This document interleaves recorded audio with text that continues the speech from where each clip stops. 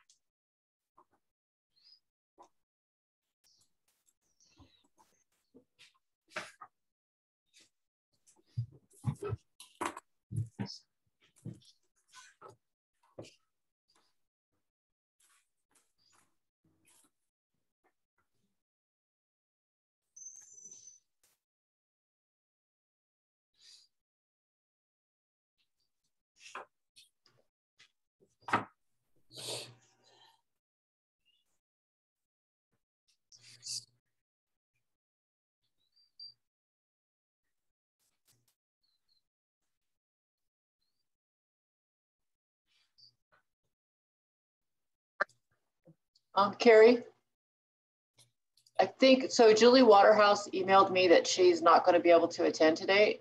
So I'm trying to see, I think we have a quorum now, is that right?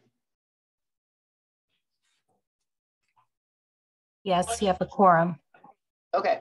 Then I'd like to call the meeting to order.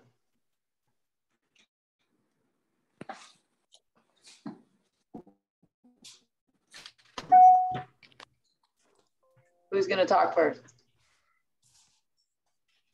I think on the agenda, did we leave on approval of the agenda? I'm sorry, mine's not coming up right now. Oh, I can pull it up. Yes, you did. Okay, so I think, Joan, you would need a motion to approve tonight's agenda. I could have done that. Okay, did everyone receive the agenda? I think they did. I'd like to make a motion to approve the agenda. Ralph seconded that. Are there any discussion regarding the agenda? Thomas? I would just like the record to reflect when the materials were sent in the minutes, please. You can do that any way you want to do it, but. Okay, can we also then have a motion to, a vote to accept the minutes? All those in favor? I mean, the agenda, I said the agenda, I meant the agenda. Yeah, all those in favor of accepting the agenda? No. Thomas said no. Okay, well, I didn't say any opposed yet, Thomas. Okay. Any opposed? Thomas? Opposed. Okay, any abstentions? Okay, the minutes, the agenda carries, sorry. Okay. Okay, so then, Joan, our next item is the continued action item from the February 7th meeting. Yes. We can kind of pick up where we left off on that, and I'm going to turn it over to Carrie. But during the last meeting, I mentioned since we were continuing it, there wouldn't be an opportunity for public speaking. However, we've since distributed some additional information. So Carrie and I have talked, and I believe, Joan, he may have reached out to you. We recommend after Carrie does a brief introduction on the new items, we recommend reopening it for public comment. Yes. Okay. So with that, Carrie, take it away. You're muted, Carrie. Yes. Yes. So we did send you some more information. Sorry, it took us a little while to compile everything. Took us a little bit longer to get everything we needed from various people. So one thing we sent you, which we won't discuss, it was Sam's request to see where we are in the financials. So that's attached to this meeting, so you can look at that. That's not specifically part of the discussion unless somebody wants to bring that up as part of later on during the discussion. In the presentation, I kept all of the presentation from the last one, but I added those additional slides that y'all wanted to see where we clearly denote what is the area that is the historic area where we're developing, and also where we are right now with the campus plans. I'll show those as we go through each of the schools. We talk through each of the schools in a little bit. Then the third thing that we sent you was a new memo that Julian Capata, who's our entitlements expert, put together, our consultant for that. And that sort of, through this process, as we've said, the only other school district that we found so far that's doing historic districts for K-12 schools is Los Angeles Unified. And so we went and we asked them to provide examples of how they have applied and what their best practices have been in the use of historic districts for K-12 schools. So there are some case studies for three of the projects that they've done at LAUSD that gives us a little bit of guidance if we're going to be following a similar path with historic districts, that it does give us a potential pathway and best practices for that. So I'm not sure how much of that memo will come up during this meeting, because most of that is going to be about longer range campus planning and what we do with the CEQA process. But just wanted to put that in your hands as soon as we got that completed. So we could then, Joan, go to public comment. Steve, could you tell us how many we have?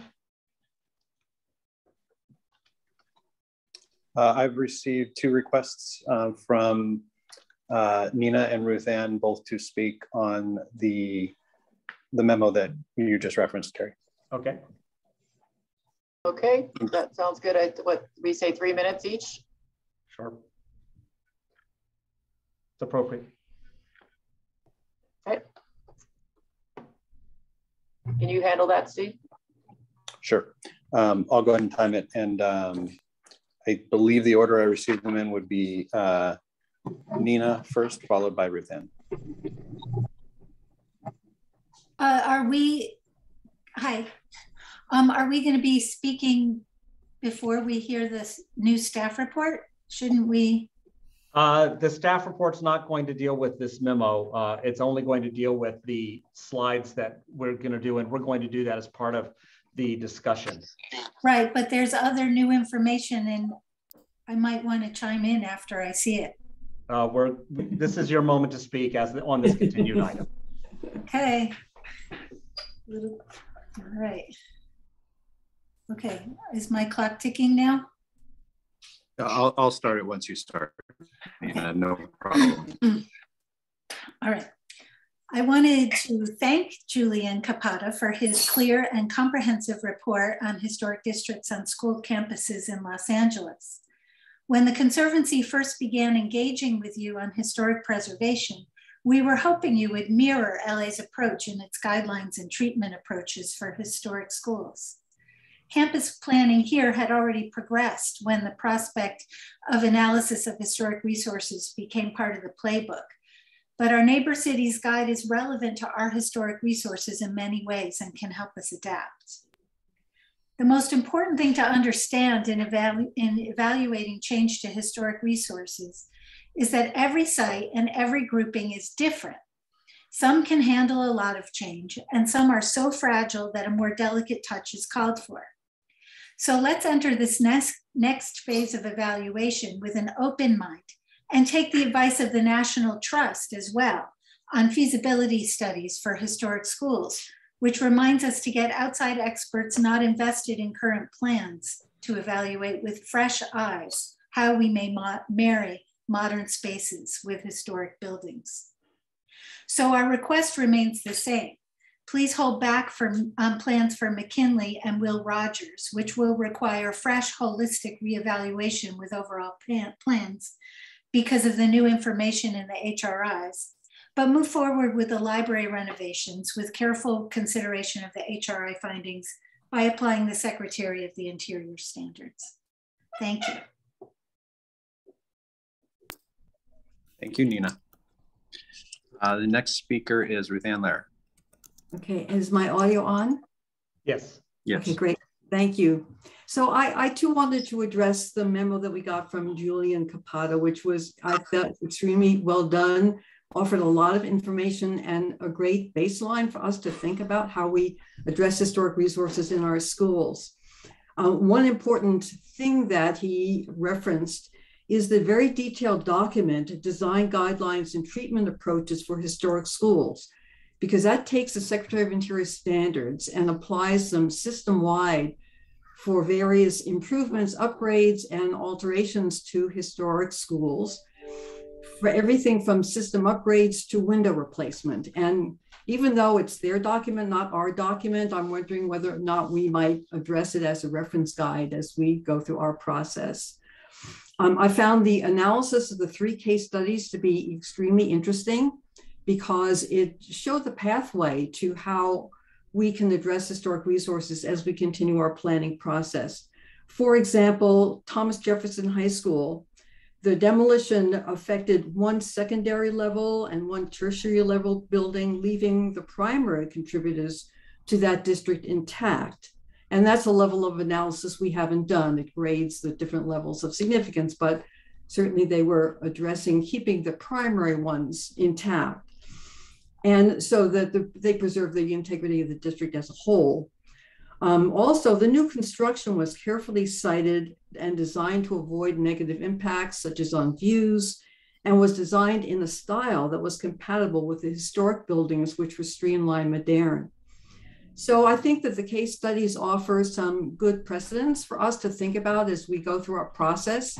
And I think we can thank LAUSD, of course, has a huge number of schools. We have many case studies to draw from looking at those schools, but I think it offers a kind of a good template for us as we continue our process. So thank you, Julian, and thanks to you for paying attention to that information. Great. Thank you very much, Ruth Ann and Nina. Joan, that concludes our public speakers for this evening.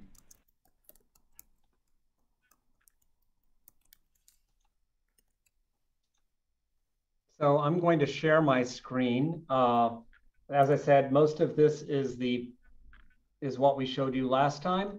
And as you have your discussion, if you need to go back to any of the specific slides, then please let us know. Let me do a swap. Okay, hopefully you're seeing the whole thing. The way I would, I've spoken to Joan about this, and the way we think we could do the conversation most effectively is that we sort of talk site by site. The committee has an opportunity to sort of address each site, and whenever you finish with each site, then we'll move on. We are a little limited in our time, so just want to remind everyone to sort of let's keep it moving so that we can get through all 5 sites and have the recommendation from the committee.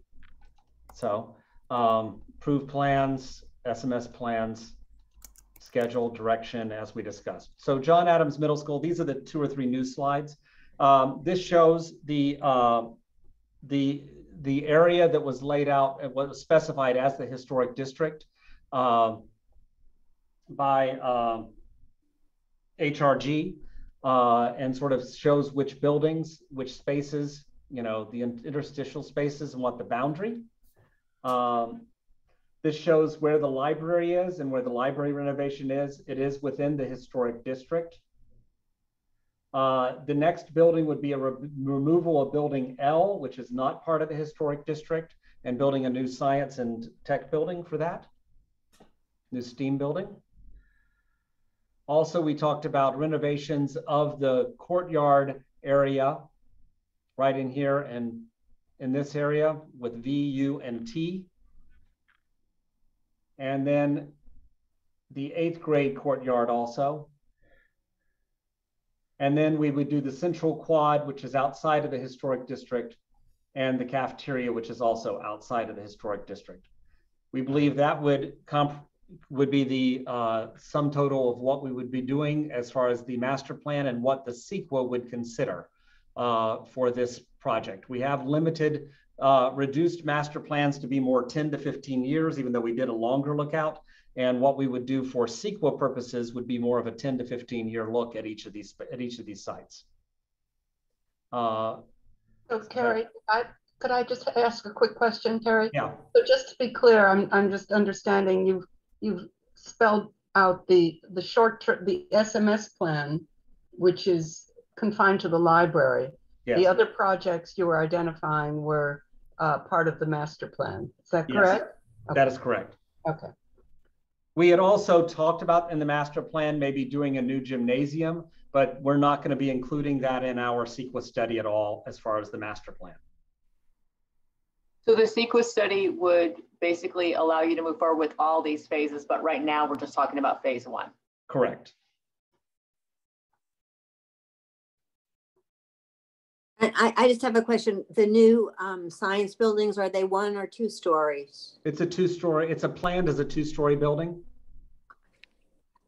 We had looked at that, you know, a year and a half ago. That was part of the recommendations from Berliner architects for the campus, is that we replaced the science building, which is not functioning for the school site at all, with a STEAM building that fits the curriculum of the campus.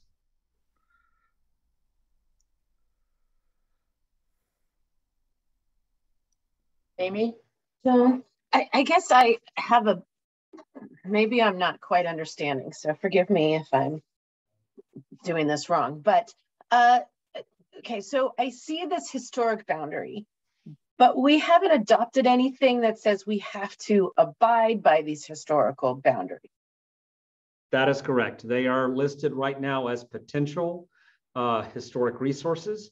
And as part of the CEQA process, we would align the potential construction with the potential historic district and make determinations based on that. Okay, Julian, so, you might be able to say that better than I can say that. So. No, you go ahead and ask your question. So are we ultimately deciding then, I guess, so are we ultimately deciding then if we want to move forward, even though, for example, this is, I see it as N, is within the historical boundary?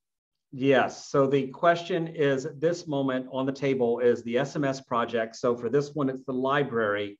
Should we continue with design, acknowledging that design will be done with historic architects consulting, working with us to make sure we are not impacting the fabric of the building, or if we are, we're doing it under the Secretary of Interior standards. And that will be specified when you go to the board? Yes.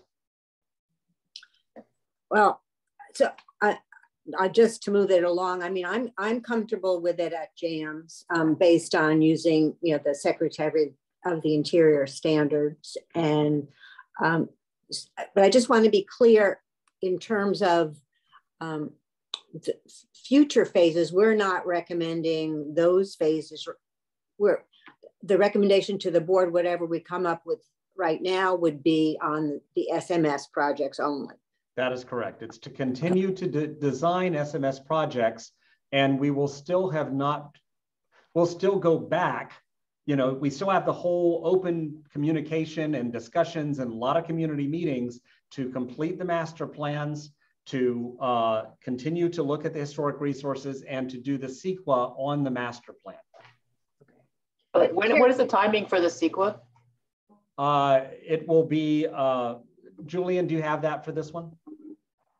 JAMS, if we've obviously now we've modified the project description a little bit, but we're thinking that we will have JAMS available for public review probably early fall, because we don't believe that we're going to need an EIR. If we, during the process, if we find something, obviously that would switch, and I would inform Carrie. But right now, we believe that the initial study mitigated negative declaration would be ready by this fall. And then to answer, I believe it was Amy's earlier question. So the CEQA consultants have been tasked with looking at the campus plans as a whole with a project level evaluation of the SMS projects, and then looking programmatically or at a higher level, as it were, like 20,000 feet, at what the potential impacts of the rest of the master plan projects would be. If what that does is it allows the board, when they have funding, or allows the district when they have funding, to review the second phase projects against what was evaluated in the CEQA document and move forward if it fits within those parameters. If it doesn't, then they would have to redo a CEQA evaluation. But this just, it streamlines future entitlement processes. But it doesn't give permission, you know, it doesn't say that the phase 2 projects would move forward. It just allows them to, when there's funding, when they're designed, et cetera, et cetera. Okay. Go ahead, Margaret. Yeah, I do have a question. Thank you, Joe. A question about what is before us tonight. And I know that it is this consideration of the approved SMS plans and how we view, or how we, what we recommend to the Board of Education. I'm wondering if within that recommendation, we are going to be addressing at all the issue of the historic resources inventory, the issue of the district, of the issues that were kind of highlighted in this memo we just received today about the importance of categorizing the resources within an identified district, such as we have at Lincoln, at Adams, primary, secondary, tertiary, to assist with, evaluation down the line. So I'm really asking what our charge is in terms of the recommendations that we make today. Okay, so the recommendation today is, should we continue designing the SMS projects, and with that designing, that if there is a historical potential impact, that would be done along with our historical architecture consultants to make sure that we're doing that appropriately. Later on, we will more fully address the campus plans, the historical resources, the CEQA process. That's coming later. The urgency to say yes to move forward with the designs is that if we don't go now with the designs, we're going to miss another year with most of these designs.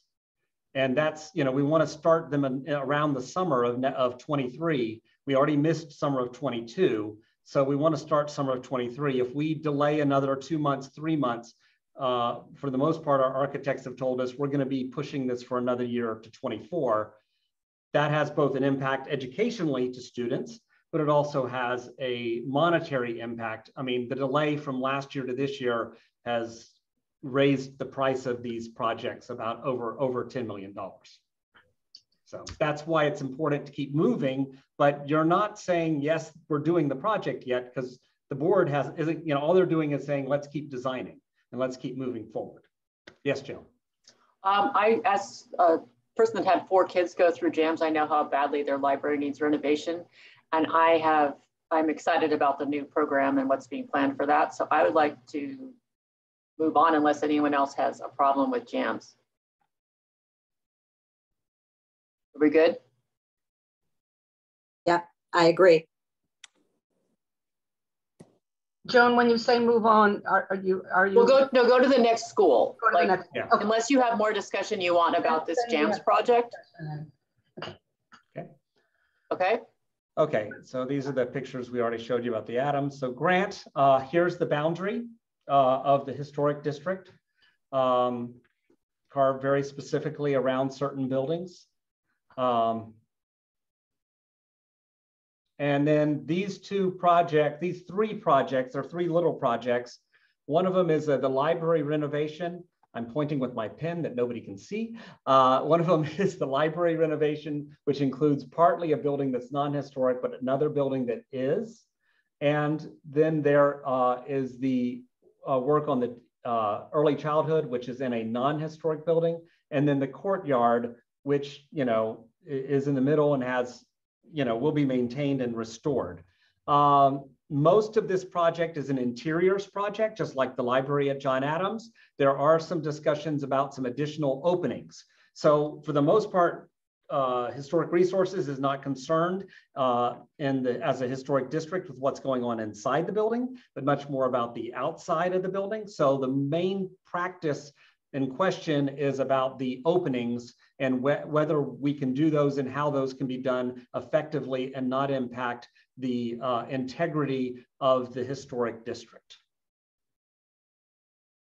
So I just have a little question about the TK classroom. Mm-hmm. I'm trying to, so this is in front of the kindergarten, or is this kindergarten? Is this the kindergarten wing in the front? Right now, kindergarten runs right along here and then also runs right along here. And so it would be adding these 3 classrooms as TK, because we believe we'll need 3 TK and 4 Ks for universal TK at that school. Okay. Here, let me move forward. I need to finish this part of it because these are the other slides you asked for. So these are the things that would get removed, the 6 portables. They won't get removed right away, but then we do the field and we do the new building that would be aligned with the others, you know, the single-story building with the rooftop garden.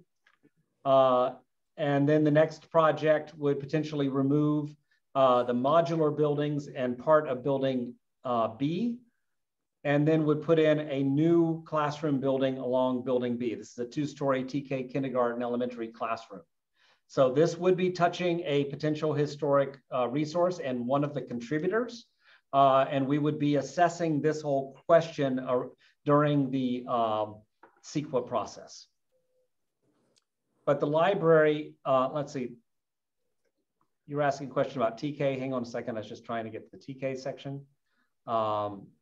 Yeah, it's just taking these 3 rooms and making these 3 rooms and then opening up the outside yard. So we bring TK and kindergarten into the same area. Right now we have preschool on the back of the campus, you know, and it's, I'll go back to a plan so I can point to it. Preschool right now is over here. Yeah. And we want to get them all out front. That also allows for drop-off, pickup, you know, early release, all the things, you know, integration of TK and kindergarten better with same play yard. So it's a positive step for early childhood. Gary, can I ask a question? Sure. What is underneath these proposed TK rooms currently? Underneath? Yeah, what is in that area facing Pearl? Oh, right now, these are classrooms that are, like this one is used as a crest room, an after school room. This one is used, so like I think 2 of them are used as crest rooms, and those would move to the back building here. And we have a little bit of grass here that we take up, but you know, taking this yard, you know, expanding the yard a little bit to go along with the K yard over here. So it brings those all together, but it's like bringing restrooms to the building is a big part of it, because for TK, you got to have restrooms. So is that area what's green, what's public lawn today, is that going to become enclosed? A little bit of that, yes. And also, is that the location where all the windows were just replaced when we did the, when I say we, SM-FDAC just replaced all those windows, and what will happen to those? Many of the windows remain, but we are looking at doing some garage door openings in that area to sort of open it up and allow for a more indoor-outdoor relationship. That's more of an interior renovation, right? It changes the opening, but once again, this is a non-historic building, but it is something we'd be doing. But it's not like a tear down. It's not a tear down and start over. Not now. Yeah, not in anything in our current master plan would this building be torn down. Okay. Later on in the future, I wouldn't call it we might imagine that, but we don't do that now. Yeah, I wouldn't call it an interior remodel. The reason I'm bringing it up is that obviously I live in Sunset Park and our kids went to Grant, so I know the school fairly well. Yeah. And, you know, the curb appeal of Grant along Pearl, I would say overall is just important. I won't get into the historic element, but the way those windows were designed when they were replaced, you know, they were to match, and you know, Grant has a nice facade, right? Yes. And it's open to the street. It's not like McKinley that's behind a chain link fence where people from the street can't see it. It's part of it's a true neighborhood school. And that's why, you know, essentially it'd be like changing the front of your house. And I think that's why it's important, because I know that there's been changes along the front. Good. We're listening to you, and also our architect is here listening to you as they say that, and our historian. No, I agree. I think it'll be very important to see that, you know, as the design goes on. But as long as those big trees are staying, Carrie, can you confirm that? I mean, I see, you know, there's those 2 big trees in front of the building. We're not removing the big trees. Okay. To my knowledge, I don't know. Let me say, in schematic design, I have not. Gary, you should be a lawyer. To my knowledge, I like that. That was good. I said you have a future as an attorney when you say "to my knowledge." I know. Thank you. So what I'm hearing there, though, is that you'd like to make sure that we pay special attention to the facade and to the curb appeal of the building. Yeah. Am I hearing you correctly? Yes. Okay.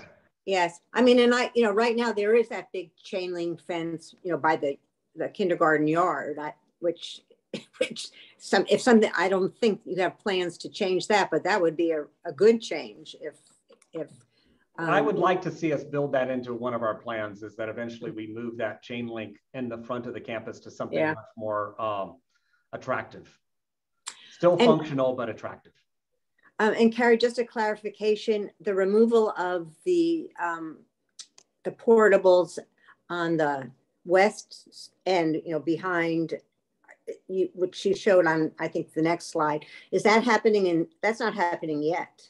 Because no, it can't happen until you build the other building. Until this building gets built. Okay. And then we can take all these portables out, which will be so much better. I remember that discussion. Yeah, we can't wait, but yes. Yeah. I mean, I think that Grant, as Thomas said, because I'm familiar with Grant and Jams the most myself. So, I think what is proposed in this first projects, I would support going ahead with them. The library, the impacts of the historic district, that would be the same case as, what we would propose for Jams, that'd be followed with a Secretary of Interior standards and, close attention by the historical architects along with the architect. But I don't, this one I don't have a concern about moving forward. I agree. Ralph? Thank you. I guess my question is, it's not about phase one, which is fine, but when looking at this plan, I'm pointing also with my pen, is the area between where the new buildings, the new north-south portion would be added. No, that's east-west. I'm sorry, east-west, the east-west portion, that one. Yeah. And then I'm just asking now, so are they looking at like the potential impact? Because it basically stops your view of the old building. Yeah, as part of the CEQA, they would review that question. All right. And since it's not part of the SMS project, it'd be more part of the CEQA process. That's the kind of thing that could send this this master plan back for revisions. Okay. Correct? It could. Okay. I'm not saying I don't have any opinion on it. I'm just saying that's the kind of thing that they will look at. Yes. Now that we'll have in the fall. Yeah, that's something that ARG would take a look at as part of the process. And all that ARG and the consultant. Yes, and the architectural consultant from ARG. Right. Okay. So that will come back in the fall for the next round of looking at where these are and review it for the board as well. I'm hoping late spring, but yes. Okay. I think Julian said the fall. So yeah, the CEQA part will come in the fall, but I'm hoping we'll come back and spend more time with these whole questions. Before we do the full CEQA. Okay. Before we do this full CEQA. Great, thank you. Any additional questions about Grant? Okay, we'll move along. Franklin. So Franklin, this is the one where it's not a historic district, but it is the front building and the front lawn that are potentially historic resources. So this shows you the rest of the existing campus, the rest of the buildings, and where we're going. And this is the area that we're focusing on for the SMS project, the makerspace. We'd remove between 4 and 6 of these portables. We're still working with the school whether or not they can lose all 6 at this time, or whether they need to keep 2 for now. And that would create this makerspace, and then also this new field basketball court development with the new fire lane track turnoff. And so this is what the SMS project is. It's quite a ways from the historic building. This one, you know, the school speaks very importantly about how important this is to the campus. They're very excited about this building and how educationally they're going to use it. There's been a lot of participation from the school administrators and teachers in the design so far of the programming and the schematic design for this building. So it's really developed. and so as far as future plans, coming in initially and doing an L-shaped building here that allows for us to get rid of more of the portables. And then this extension, another two-story building here, and the TK renovation, which sort of extends all of that area for classrooms. We would still maintain these two buildings right here. I think they're S&T. We'd still maintain the library, the auditorium. We would replace the portable MPR with a new cafeteria kitchen. And then the cafetorium could be more of an auditorium than a cafetorium. So this is where we'd be going eventually with the master plan. We have removed, this is, like I said, we've trimmed this down to more of a 15-year plan rather than a 30 to 40-year plan. So plans to remove these two buildings, build a new library, build a new auditorium, those are tabled. We need to think something more in our foreseeable future rather than our long-term future for this plan. And so we would only be studying these parts. Carrie, I forgot what was phase 2? Phase 2 is right now is this L building. Okay. And we might do some renovation interior of the admin and the TK as part of that. It really depends on funding, but we really want to get the phase 2 so we can get the rest of the portable classrooms out of here. You know, that we get the modular classrooms, we open up the field space a little more here. So that's the idea, is to sort of get this next, and then we'd come in here and do this one following that, and then see where we are really with enrollment, you know. But I feel like even if we just get the makerspace in this L-shaped building done and leave these other classrooms that are right here, we're going to be in a pretty good place with this campus for a number of years. Carrie, you want to reiterate what we're asking for, what we're asking to move forward with right now? Once again, we are asking for your approval to recommend to the board that we move forward with the SMS project, which is the makerspace and the field play yard improvements. Okay, Margaret. Yes, I just had a quick question because I'm very much a latecomer to this master plan project and the makerspace piece in particular.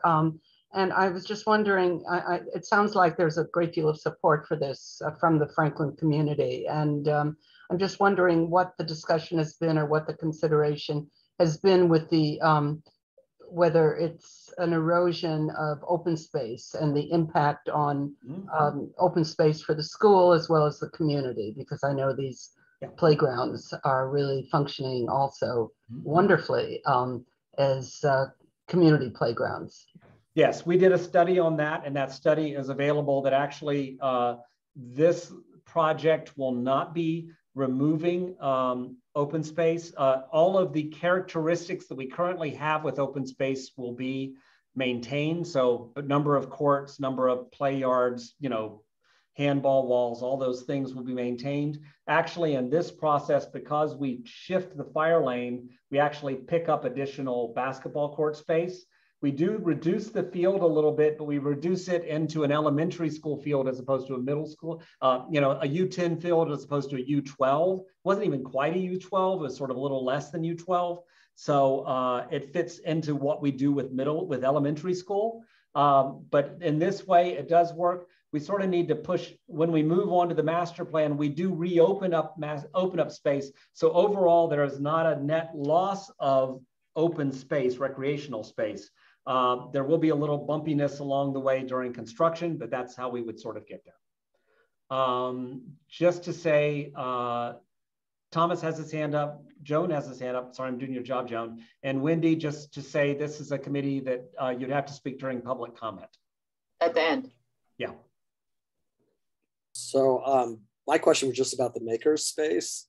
So how is, because I know there's been a lot of discussion about trying to have, you know, equal type facilities across the various elementary schools. Will Franklin be the only school that has a maker space, or is there a plan to have that at other schools? Because my understanding, just generally, and I'm not an educator, that is a really important thing, right? It's project-based learning. We know that that's something we want for the 21st century. So, I mean, I know we discussed Grant just before. Is there going to be a makerspace like Grant sometime? Or yes.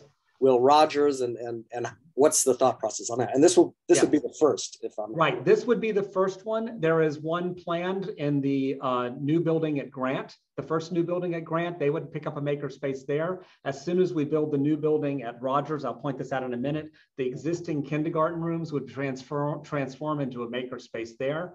There is a space, we're still re-looking at the master plan in at Roosevelt, but the plan is to get them a makerspace relatively soon. There's a discussion for what we're going to do with Muir Smash in the same way. So we're moving through our process. Actually, McKinley, because they're going to shift their library, they're going to get a new science lab that will be also a makerspace this summer as part of a maintenance project. So they're moving forward with it also. So we're trying to move that across the district. Okay. Harry, this is Jim Favreau. Yes. May I just clarify with the Grant library renovation? Mm-hmm. There will be a new makerspace in that project. That's right. All right, so I'll go back to in this room right here. Yeah, if you go forward a couple of slides, it's shown on the proposed plan. Go back. You just passed the floor plan. There you go. There it is. Here. In this area with the outdoor use. Yeah. Yeah. Here's a rendering. Is there, just to follow on makerspace, I imagine it's like, you can say there's a car and there's a Chevrolet, there's a Buick, there's a Cadillac, etc. Is there any kind of uniform definition for that? Or what are the key elements of calling something a maker lab or maker space? The key elements are very well described in your education specifications that your board approved in 2019, and they are the guideline with which we use to design them. So can you tell us? Often there's a dry space and potentially a wet space. So there's an area that kids can get their hands, painting, sculptural, something, making, building things that is wet. We also have areas with small power tools for the elementary school and other tools that allow them to build, manufacture, develop, when we say we're building a makerspace, what's great is at many of our elementary schools, the teachers are already doing it. They're hacking it the best way they can. And so especially like at Franklin, one of the things the teachers are saying is, I'm already doing this, this, and this. I want to do this and more with the space.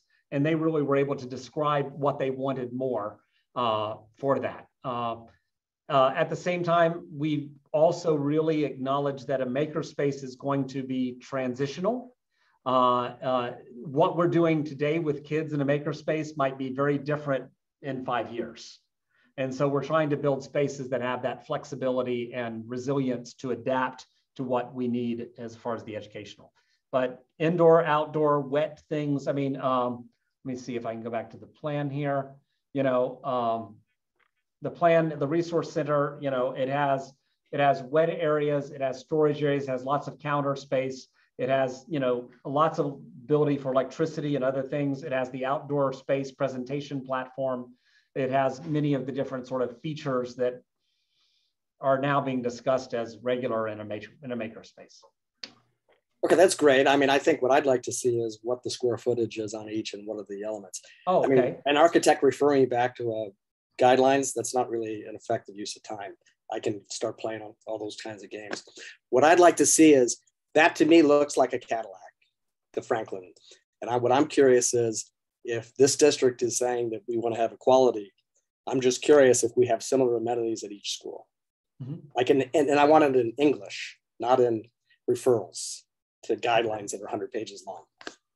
Okay, I'd say still take a look at the guidelines. They're pretty good, but they are aspirational. Where they will be different is that each of the elementary schools does have a different character.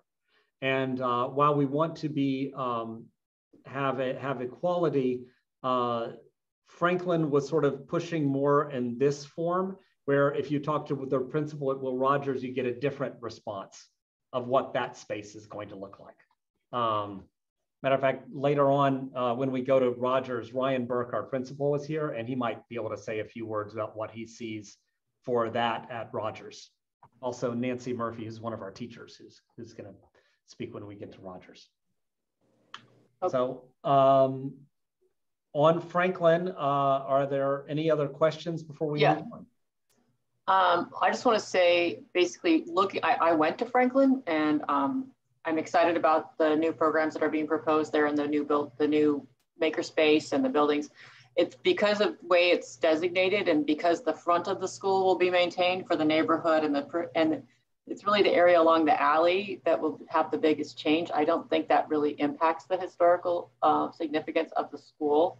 So I'm inclined to support this as well. Anyone else have comments?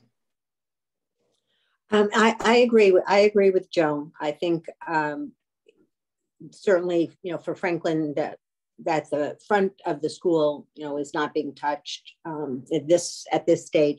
I think it would be great to see this makerspace and see how it works, and in terms of planning for other schools. So I support going ahead with this one too. Okay. And I don't see any other hands. Go ahead. Okay, Will Rogers. So here is the designated or the historical boundary of the proposed historic district. And then we have lots of portables and modulars and other things around it. That includes the interstitial areas between the finger buildings. We'd be looking to eventually, as with the new building, remove these portables. We'd get rid of these two early. These are currently some early childhood portables, and that would lead us to building this new building and also the new field. When we take out the portables, we pick up some additional blacktop space. And so, for recreational space, it changes between phases, but it looks like we're maintaining all of, the same quality and amount of space as we move through the process. So this is the first building. We do something here in this area that's eventually going to become driveway. It really depends on funding as far as how quickly we get there. The next phase would be potentially to remove these modulars. And then we would go to adding this new two-story building with classroom and the new driveway drop-off pickup area. And then this is where the kindergarten rooms would become the new makerspace renovations, and we'd renovate the middle interstitial areas between these buildings. Still maintaining the relationships, which is of course the most important thing in the historic, but we would get our way there. Then eventually food services would be added there. And at this moment, that's where we would stop the master plan. Now, originally, back in the day, everyone had talked about tearing down Franklin, tearing down Will Rogers and replacing it. And that's been a discussion in the district for more than 20 years. So when we started off the design for this, we said, let's plan how we incrementally do that. But we feel like we've done a lot of work with the buildings, with the finger buildings, adapting them and improving them. And we might need to do some interior work in the auditorium when the cafeteria gets built, or somehow figuring out how those two play. But we do feel like for master planning purposes, this is as far as we would go. And for CEQA purposes, this is as far as we'd go. And we'd not pursue the older plan that we had to go ahead and replace everything. So that's where we feel pretty confident that this building, the first step, the SMS project, is a good first step and will not create a condition that would cause a change in the overall scope of the bill, of the historic district in the future. We feel like this is a good positive step.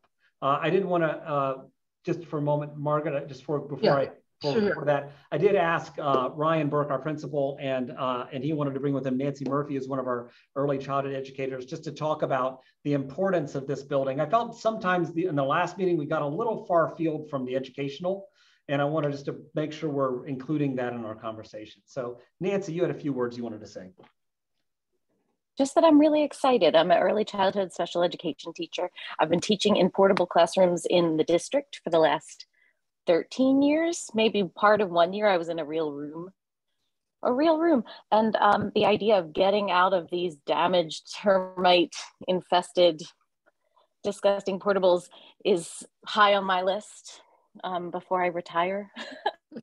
And I am excited to see some changes for in between those finger buildings that maybe make some of that ground a little more permeable for any kind of rain reclamation project and that kind of a thing. It makes me really excited.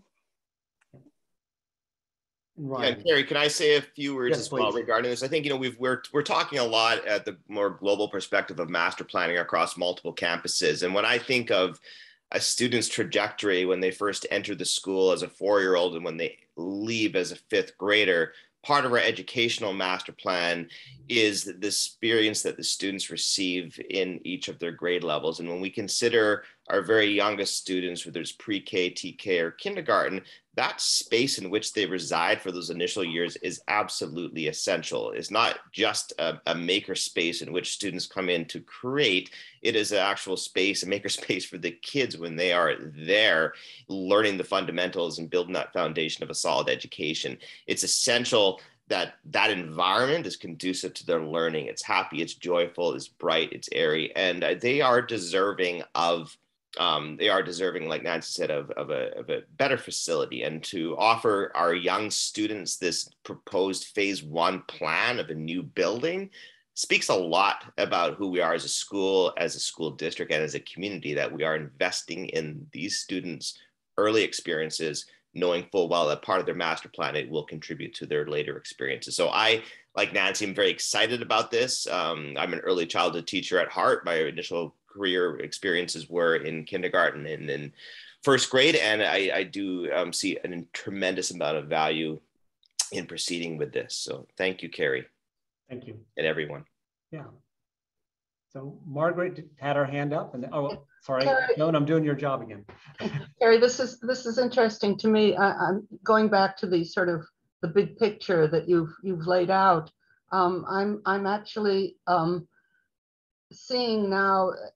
It appears that essentially that you in the few weeks since the HRI has been released and digested, that there's been essentially a rethinking of the master plan, not only spatially and in terms of physical impact on the campus, but also in terms of the time horizon.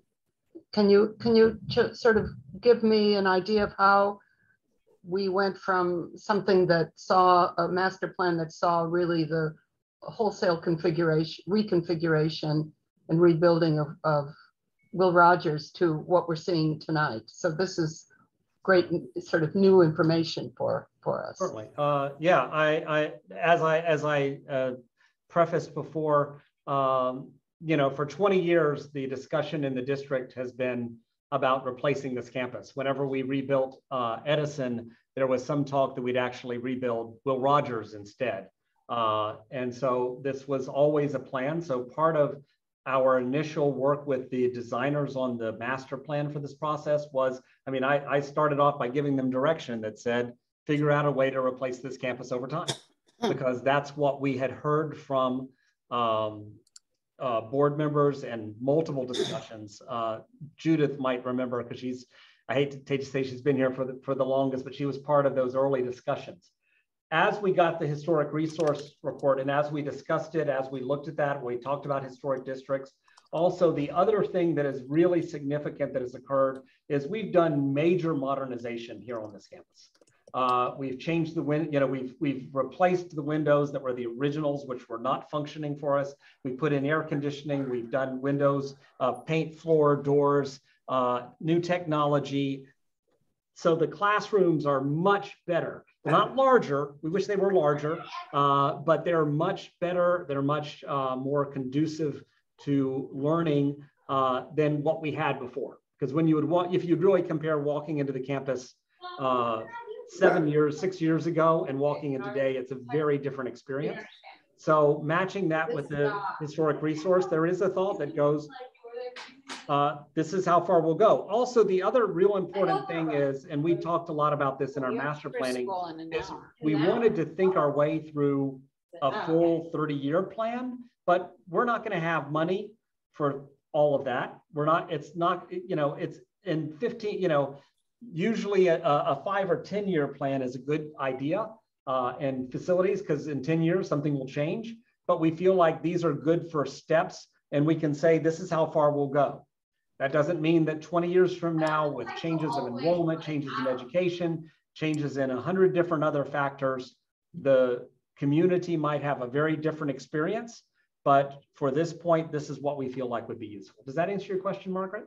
It sort of does. It just seems like a dramatic rethinking. That's what I'm just not under. It's just a comment and a question. Yeah, you did address it. Mm-hmm. Okay, thank you. Carrie, can I go? Yeah. I think maybe a lot of you know, I don't know if that you do, but I had 4 children go through Will Rogers from kindergarten through 5th grade. So I was at the school forever. School is near and dear to my heart. I love that school. I do have to say the windows, paint, floor and doors project just amazing. There was definitely substandard windows going on there. I think the school, I like the finger configuration. I think it's kind of cool. It's got a lot of character. I like the new project. I definitely think it makes a lot of sense. I do want to put in my 2 cents that I think it's really important. I guess you're repainting the school. I did not know that, but at one point they were talking about a different color for this new building. And I said, I think it's important for the kindergarten and preschool to feel like they're part of Will Rogers, not like a little separate building. So it should somehow be like, yay, we're here, we're at school, and this is our school. And so any way you can make it seem like this is part of the school by paint colors and some stylistic choices that kind of make it look like it goes with the school, I think is really a good idea. But generally, I'm very happy with this rethinking of everything. Margaret. Yeah, just one more question. I recall seeing, we're talking about Rogers now, I recall seeing a schematic of the proposed building during our last meeting. And yeah.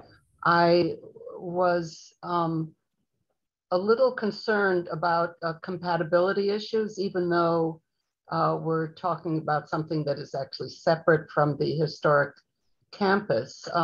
How is the new design addressing its context? And it seems very sort of streamlined and solid, and a little bit intimidating. I mean, we're talking about a building now, and so now I'm addressing, because I think this is important, an important issue as we're moving through these proposed SMS projects. If we're accepting the sort of general approach vis-a-vis the new campus master plan, which has suddenly emerged out of almost nowhere. So this is important new information. I'm also like to put on the table my question and my genuine concern about the architectural concept and character of this building in relation to the rest of the historic campus. Also, it's a building for children. And what are we seeing here? We're seeing something very solid, very enclosed, at least as it faces the playing field. So I think that I would be very reluctant to support a project that is going to have the lack of compatibility and the lack of, from what I can tell, suitability for its purpose. So I'd like to put that on the table since we're now getting down to the gritty. I mean, this is an important discussion, I think, for our committee as we as we consider these SMS projects. I fully agree. I want to say that we are with completing schematic design, but in design development is where we sort of know what the building is going to function and what the shape will be. We don't yet know what it will look like, and we have time to do a lot of the aesthetics. In the past, what we've done is we've put together a small subgroup of the FDAC as a support for some design, assistance and sort of design review. And that is, we've benefited from that in the past. I say in the past, we've leaned a little bit on our architects on the committee to assist with that. But that would be something we might recommend Joan chair if you wanted to put together maybe a subcommittee of people who wanted to spend a little more time looking at the aesthetics. That would be something to do. I think that's a really good idea. I know Judith wants to speak, but just one of the things that struck me in these historical resources reports was a sentence or quote of the dearth of visual continuity. I don't know if I'm saying that all right, but the idea that I do think we need to consider that with some of these buildings. And I think that that's kind of one of the things that maybe got this whole thing going. So I think it's important to have to take some of that into consideration. I think Ralph and Alexis would be great with their experience to be on the subcommittee, like a design subcommittee. And I don't know. Well, I'm a designer. I'm an interior designer, but I would, if there's room for me, I would be more than happy to volunteer for that. I think that's I don't know that we need to decide that right now because it's not, but that's right. I think it's a great idea. I think it's a great idea. Joan, I'll coordinate with you outside of this so we can set that up. Sorry, go. Judith was next. You need to unmute. Sorry. Actually, I was going to suggest that form a design subcommittee because I recall how helpful it was, and we used to meet monthly. Now we meet quarterly or maybe bi-monthly. I don't, but so I think it really makes a difference, and we do have expertise on this committee, so I wholeheartedly support that. So my question was, and I agree with Margaret about what is shown on this building. Like I would not support going forward, with a building that looked like this, because I don't think it relates to the campus, and it's not a very friendly building. But my question was more about the second phase. So I think, the first phase, the early childhood building is at the back of the campus. It's not, anywhere near the historic buildings. But in the second phase, you show another 2-story building, and that's to take out all the portables. Is that correct? It's to replace those classrooms. So I'm just concerned, about what impact that building would have, of views of the historic building. So I know we're not talking about phase 2 now, but, just in terms of looking at the planning for phase 2, if you didn't put a 2-story building there, to minimize any impacts to the original buildings, what else could be done. So I know that that's going to be looked at as part of the CEQA review, and I think that's really important. My other question is in phase 1. Could you just put the phase 1? I just wanted to look at the parking. Okay, hang on a second. Yeah, where's the parking? Okay, so here's there, and then so phase 1. When we finish, hang on. I got to go back to the beginning to get myself there. Okay. Okay. When this is done, we shave off a little bit of the parking here, but we still maintain part of the parking that we bought from the church. So with this parking, and this parking, we actually have more spaces than we had before we got the church lot. We're still looking at how much of the church lot we need to keep to maintain it.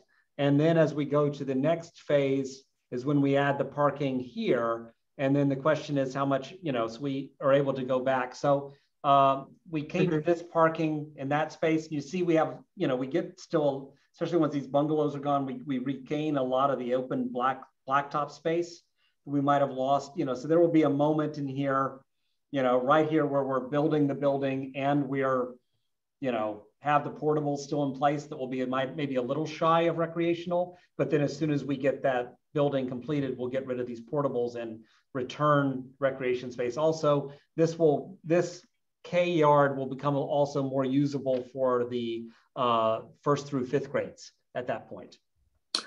Oh, are you planning to put more equipment or something in that when you take those out? Yeah, we'd look at how we switch around equipment to match the right size age group, because the play yards for the kindergartens would move to this area here. Right, okay. Carrie, just one quick more question. Sorry, because we're seeing a completely revised master plan tonight. This is the first time we've seen it. I think it's any members of the public who are watching, it's also the first time they've seen it. And so I'm a little troubled by the lack of public access, in a sense, to this new information and the ability of the public to comment on it. And I was wondering if we might have an opportunity after your presentation to reopen public comments because of this new information. It hasn't been noticed, and it hasn't been, I mean, this is significant. Yeah, it's very, actually, I have to say, I'm sort of encouraged and surprised that the district has, and your teams have been really thinking through and digesting a lot of the information from the HRI, but it's new to me, and it's probably new to the public too. So okay. I think we need. So Margaret, yes, I think I'd like to address that. The item before us tonight is not reviewing the master plan. It is not to recommend approval of the master plan. It's to recommend continuing with design of phase 1. So any further comment on the master plan would be not very relevant to that. Okay. However, this is what we said we'd do from the beginning. If we go through the HRRs, or the HRI process, I guess, and determine that there is an impact, then we will take another look at the master plan. We're doing that here. We're also doing that at Roosevelt, because in those two, there were significant impacts. This is what the district has said we would do. It's exactly what we're doing. The reason we're asking to go forward with phase 1 is because phase 1 can go forward with any number of revised master plans, including the option that we see in front of us, because this may not be where we end up, but phase 1 can go forward with this, with the original, with some other version, and not be wasted. We think we can still go forward with phase 1, put in this important project for this campus, and that's why we want to design it. The rest of the master plan, you're absolutely right, will be reviewed, will be obviously further developed. I mean, this is something that's been done in recent weeks and days. We've got work to do. We know that. We're not done yet.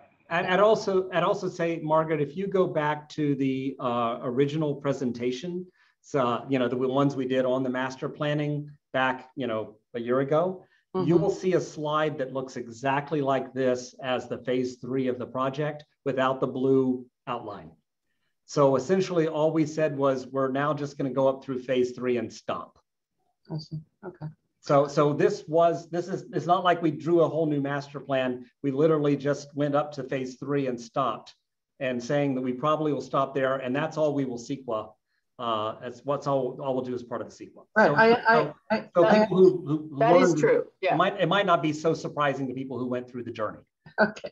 Well, but let me just say one more thing. But if that's the case, it still handicaps us a little bit in evaluating the SMS projects, particularly on Rogers and on McKinley, because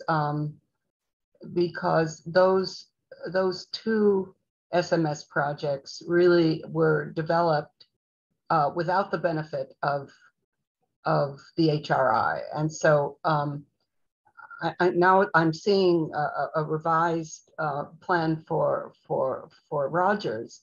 But to sort of echo Judith Meister's comment about how this 2-story building might impact the historic district is an evaluation that obviously needs to happen down the line. In full agreement with that statement, that it needs to happen down the line. Yeah, and Alexis has had her hand up patiently for quite a while. Yeah. Okay, I'm enjoying listening to everybody's comments, and I joined late, but I think I'm feeling similar, that I don't feel like I have enough information here with this building. It's hard to understand the scale of it, and I also feel like I would love more information about the overall point of view of the styles of architecture that we're putting on the different campuses. And this particular modeling of what we see now in SD looks very different from what the campus has on it. And so how that integrates with the surrounding buildings and how it integrates with the street and the experience of coming in and, you know, being able to see that in terms of the scale, in terms of child size, and how that thought process is going before we move it into DD. We'd really like to know more of that information. Okay, even though that a lot of the things you've just asked for are the things that we would be doing in DD. I mean, we can't do DD. I mean, you know, we can't go any forward with the design from what we've done now unless we go into DD, because that's the, you know, that's what I'm saying is if we stop tonight what we're doing at Rogers, then we're stopped until, I mean, it's like the architects aren't working anymore. It's like they've worked up to this point. And but I would say just the massing that I'm seeing here now, I just want to understand a little bit more the point of view of Favreau Architects does beautiful work. So I know whatever they're going to do beautiful work. But I'm just trying to understand as a community what we are looking for on our campuses. And this is architecturally very different, right? And so there's a similar feel to that at McKinley. And I feel like as a whole, we haven't really understood that point of view. All right, I think we have got Ralph and Ryan. I don't know who was first, but good point, Alexis. But I think Ryan was. Ryan? Hi, yeah, I just wanted to reiterate what I had said before, that there's an urgency to this, and I just wanted to make that very clear. We're dealing with young students who are in very inappropriate conditions right now. The longer this takes to actually proceed with phase one and have a building in which we can educate safely and productively these students, the longer they will need to remain in these portable buildings. There's an urgency, and I'm here as the principal of the school representing the students that I currently have sitting in these classrooms and the students for future generations that will be coming through here. So I understand and I hear what others are saying, and I agree. And I've been a part of this process the entire time, that aesthetics are very important. The historical considerations are very important. Space, everything that we've addressed tonight. However, delaying this project another year, as far as I'm concerned, is not acceptable. And I know that it is not acceptable to the parents who are currently families of the school, and for those families and students that will be coming up in the years to come. And I think their voices are very, very important, because they're the ones, their children are the ones in these classrooms. So I just wanted to say that once again, we need to think of the students. This is a school. Well, I would say then, we need to think of the school. Thank you. If we were going to, as a whole, decide to move this one forward and understand that urgency and decide to move into DD, then I would at least ask that we meet more frequently to see the development, because I feel like so much time passes and then we don't get that chance to evaluate. I agree. I feel like we need to be meeting a lot more with this committee. Also, maybe you would also perhaps be interested in being in our design review subcommittee, because I think we'd really appreciate your voice and experience. I know Ralph wants to talk. I'll let Ralph talk first. Go, Ralph. Okay. So, and particularly to Ryan, nobody's trying to stop this for a year.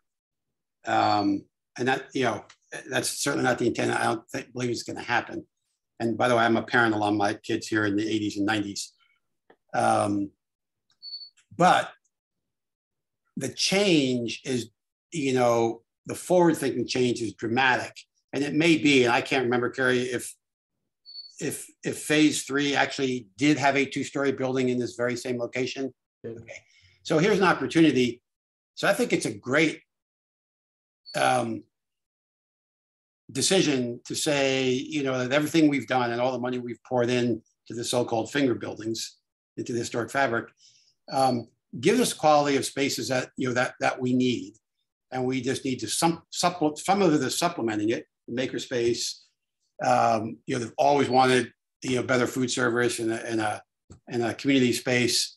That's been on the sort of on the books for forever, 30 years plus. But having sort of made that change about the future, I think we can, you know, our eminent architects can take a quick look, you know, it's a week or two, to really look at whether, like the 1- and 2-story buildings should flip. Should the field turn 90 degrees? And, you know, we've got really 3 components here, right? We've got a multi-purpose facility, we've got a preschool K facility, and we've got, you know, new classroom pieces. And is there another way to arrange them that doesn't put a 2-story piece right next to the old building in a way that does impact? I think it's what Alexis was, you know, was talking about. That's not a big thing to look at. I mean, I think that can be, I'm confident that can be looked at really quickly. And it's the same issue we're going to talk about in McKinley. You know, are there options, you know, that are less, that have less visual and, you know, other kinds of impact on the older buildings? And I think that can be done really, really quickly. Yeah, it's moving pieces around on the board at this point.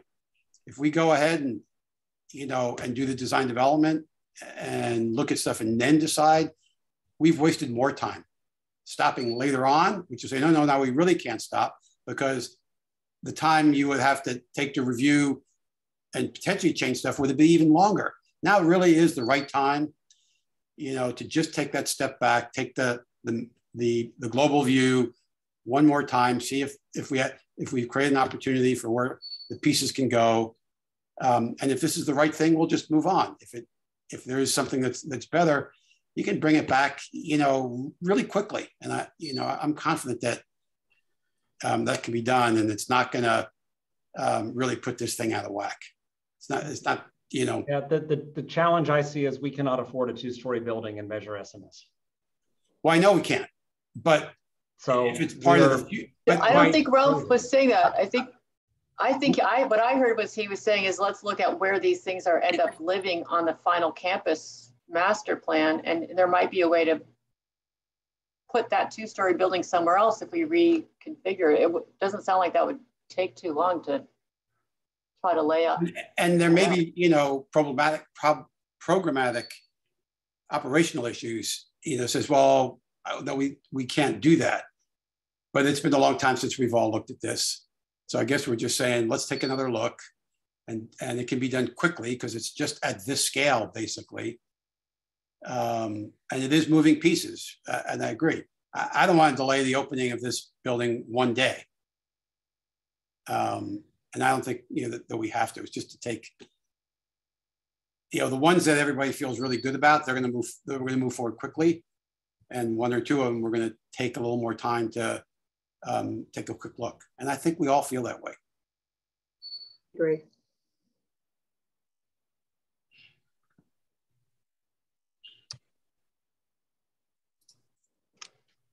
Should we say, I'm sorry, I wasn't looking. Alexis, I think you were next. I just forgot to take my hand down. Okay, Margaret? Yes, I just wanted to piggyback on Ralph's suggestion, because I think what he's talking about really defines a bit of my uneasiness about this, that I understand, I see this reconfigured plan, but I think what has been done here is really just sort of stopping essentially at phase 2, or, you know, and not going to the full build out. So given the shorter time horizon, and given the fact that we have recognized this historic district, I would certainly support moving forward with the SMS plan only on the proviso that there be a concentrated effort to take a fresh look at these pieces that could be moved around. I'm certainly understand the urgency and the sense of urgency that the school community feels about creating these new facilities for the youngest students. But we're so close now to really getting, I think, a much more informed master plan. And if this is the best way to go, so be it. But as Ralph indicates, a very short time frame, in a very short time frame, I think we could accomplish either confirming that this is the best way or finding maybe a new way to move these pieces around. So I would be prepared in that sense to give only a conditional, on this particular project, only a conditional yay in pending confirmation of the master plan. I would agree with that. I would too. I mean, that's a good, you can turn that into a motion. That was pretty good, Mark. Yeah, so we need to go through the others, but I think that the same might apply to one other project that's coming our way. And let's go. I mean, we're going to move forward. I'm concerned about your motion and what you're moving forward, because I think we will have lost doing Rogers this year. Yeah, can I say one more thing, Carrie, then I do have to jump off. I mean, I'm also deeply concerned about that motion, considering that this is not, in fact, a decision made by parents and students who are currently at the school. And I think that that current motion is not going to go over well with the families and the kids that are going to stand to lose from this if there's a delay. So I just wanted to say that as the principal of the school. Yeah. But I could see this as part of the design development, that the design development phase really incorporate as well a confirmation of that 15-year horizon master plan. I mean, that Ralph, I would be interested in your thoughts on that. Can I just say one thing real quick? I mean, one of the reasons why that second building was where it is now is because the original master plan had all the buildings being placed around the edges of the campus. If you recall. Right. So we didn't put that there or put any of these things there knowing that we were going to keep the finger building. So I think Ralph has a very good point, and I don't think it has to take long. I feel like the architects are pretty creative, and just it's like playing Tetris. Could something else work? If it can't, we can know that, and maybe we just agree to meet. Like maybe we push forward the projects that we've already accepted, and ask for a little time with this one, like maybe 2 weeks even, just to know that the layout is going to be the layout that we're going to want. I think that's all we're trying to say.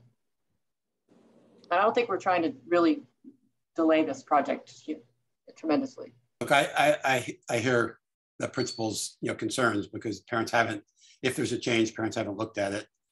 So I think, but that's the kind of thing I think that Carrie and Steve have to go back and look at, the schedule of it. This is a really big decision. To move. I just wanted to say one last thing, that I think whatever we do, whatever we ultimately end up saying about Rogers tonight, I think we want to, I mean, from my standpoint, I would want to say that we do want this to move forward. We don't want to delay this, that we recognize the urgency of getting rid of those terrible buildings for the little kids. And so, I think we have to look to Steve and Carrie to say, well, what's reasonable? Can we go forward and do that as design development, the first step of that, to look at the placement of the buildings, or do something even quicker, so as we don't lose a year on Rogers. I think McKinley may be more problematic, and I guess we're going to move on to that, but because I guess we're running out of time. But I mean, as a committee, we all, and I'll let you speak just like, as a committee, we all agreed, and we all absolutely agree that this is a priority for the school. And that's why we wanted to move it forward. There was other projects that we didn't do, but this was one of the projects that we thought was really important to move forward. So we're not saying it's not important. I just want to make sure we know. I think you could potentially accomplish Judith's point by moving this forward with an unqualified motion, recommending that the board direct us to go forward with design. The one caveat would be that we create a design review subcommittee that will meet with the architects. And obviously that's going to be the focus of that subcommittee on this campus. Because I think everyone who's on that subcommittee is in this meeting right now and has heard that. You know, and we would obviously keep bringing it back to this committee for review. As you know, we don't come to this committee and ask for approval of designs. But I think the subcommittee will help guide us through that process, guide our team rather through that process to get us to something that accomplishes both, that meets Ryan and the students' needs now and in the future, as well as you know, the aesthetic concerns that I think Margaret eloquently pointed out. You know, I think that would be the solution rather than recommending approval of some of these and not others, and we're going to come back with the rest of them. We obviously are dying to move forward with this, but we want to do it right. So that's how I think we get to doing it right. But obviously you guys will make the motion and you'll vote on it. I think that's good. Very good. If you want to write up that lengthy motion, Steve. Oh. We're going to push on to McKinley. Yeah. Just because I know I see our time. We spent a good bit of time on this one. So here's the outline for McKinley of the proposed historic district boundary. Here's the portables we're looking to remove, all the ones in dark gray. And this is the first phase building, the SMS project with the parking lot, which gets these portables out. Then the second phase would be removing the pre-K modular, which is not a non-historic building. And then one more building out on the edge here. And then the cafeteria improvements, the historic courtyard improvements, the improvements to the faculty center, the new elevator, new parking would be part of the next bit. And that's pretty much where we would stop. So just like with Rogers, taking in what we've looked, we'd basically phase 3 phases and then we would end. And that's what we would CEQA. So we would not be doing the further buildings that we had discussed along this edge, or would we be doing anything on the front yard, new cafeteria or auditorium. So we just get our ways through this part, and that's what we would be proposing. So I did want to bring on Travis, because we've had him we asked him really about the question of the relationship of this building to the historical resources. And we asked him to do some preliminary analysis into that, because that would be what he'd be doing as part of CEQA. So I wonder, Paul, if you wanted to talk about where you are and what your thoughts are on that. Sure, Carrie. So I think, you know, probably like this group, we were introduced to this scheme in a slide presentation by the architect, sort of explaining what they wanted to do and the programmatic concerns. We have not done in-depth analysis of this. I just want to say that up front.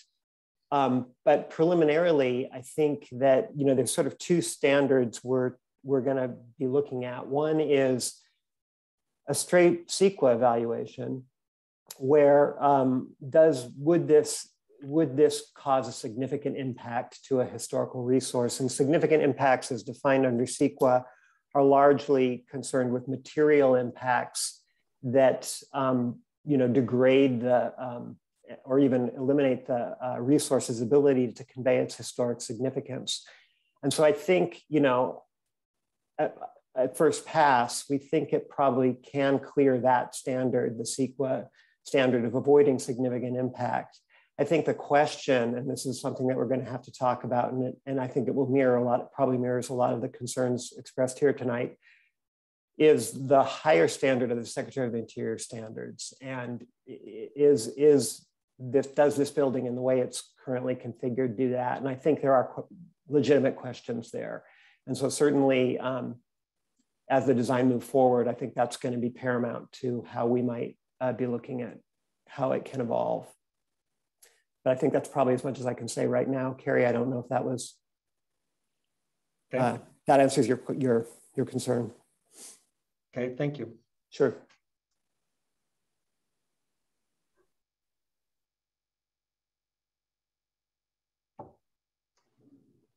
Margaret? My question, Paul, you left us hanging. Legitimate questions on the higher standard regarding the Secretary of Interior Standards. Could you elaborate that on a little bit? Elaborate on that a bit, just to say what your questions are, even though you may not have come to any conclusions. Yeah, well, you know, Margaret, so the standards, and we're talking, so the standards for rehabilitation, when we're talking about either an addition or, you know, new construction, related new construction, there are two standards, standard 9 and standard 10. 10 is often the easier one, because what that asks is that if the new construction were removed, would the resource be left in, you know, generally as it was before the construction happened? And so because this is largely a detached building, there are some small connections, but they're pretty minor and largely just a communication framework, circulation framework, excuse me. That seems to be a pretty straightforward question, but the more thorny one is standard 9, where you're talking about compatibility in size, scale, and massing. You know, and then that brings into questions of the placement of the building, you know, what that does in terms of potentially blocking views from the street, and, you know, is there a way maybe to open that up and get some partial view? Is there a way to maybe, you know, shift the location of the building slightly so that we you know, and then, you know, there's questions about just the overall massing, the styling, materials, you know, this roof line, everything. We'd have to really think about that in terms of the Secretary of Interior Standards and what they would be looking for. But again, I don't want to get too specific about this design, because I will literally be, you know, thinking about it on the fly here. But I do think that just at first blush, that those questions of compatibility as mandated, or not as mandated, but as guided by the standards, are questions that are presented here and that we would have to really think about. Thank you. That was very helpful. Sure.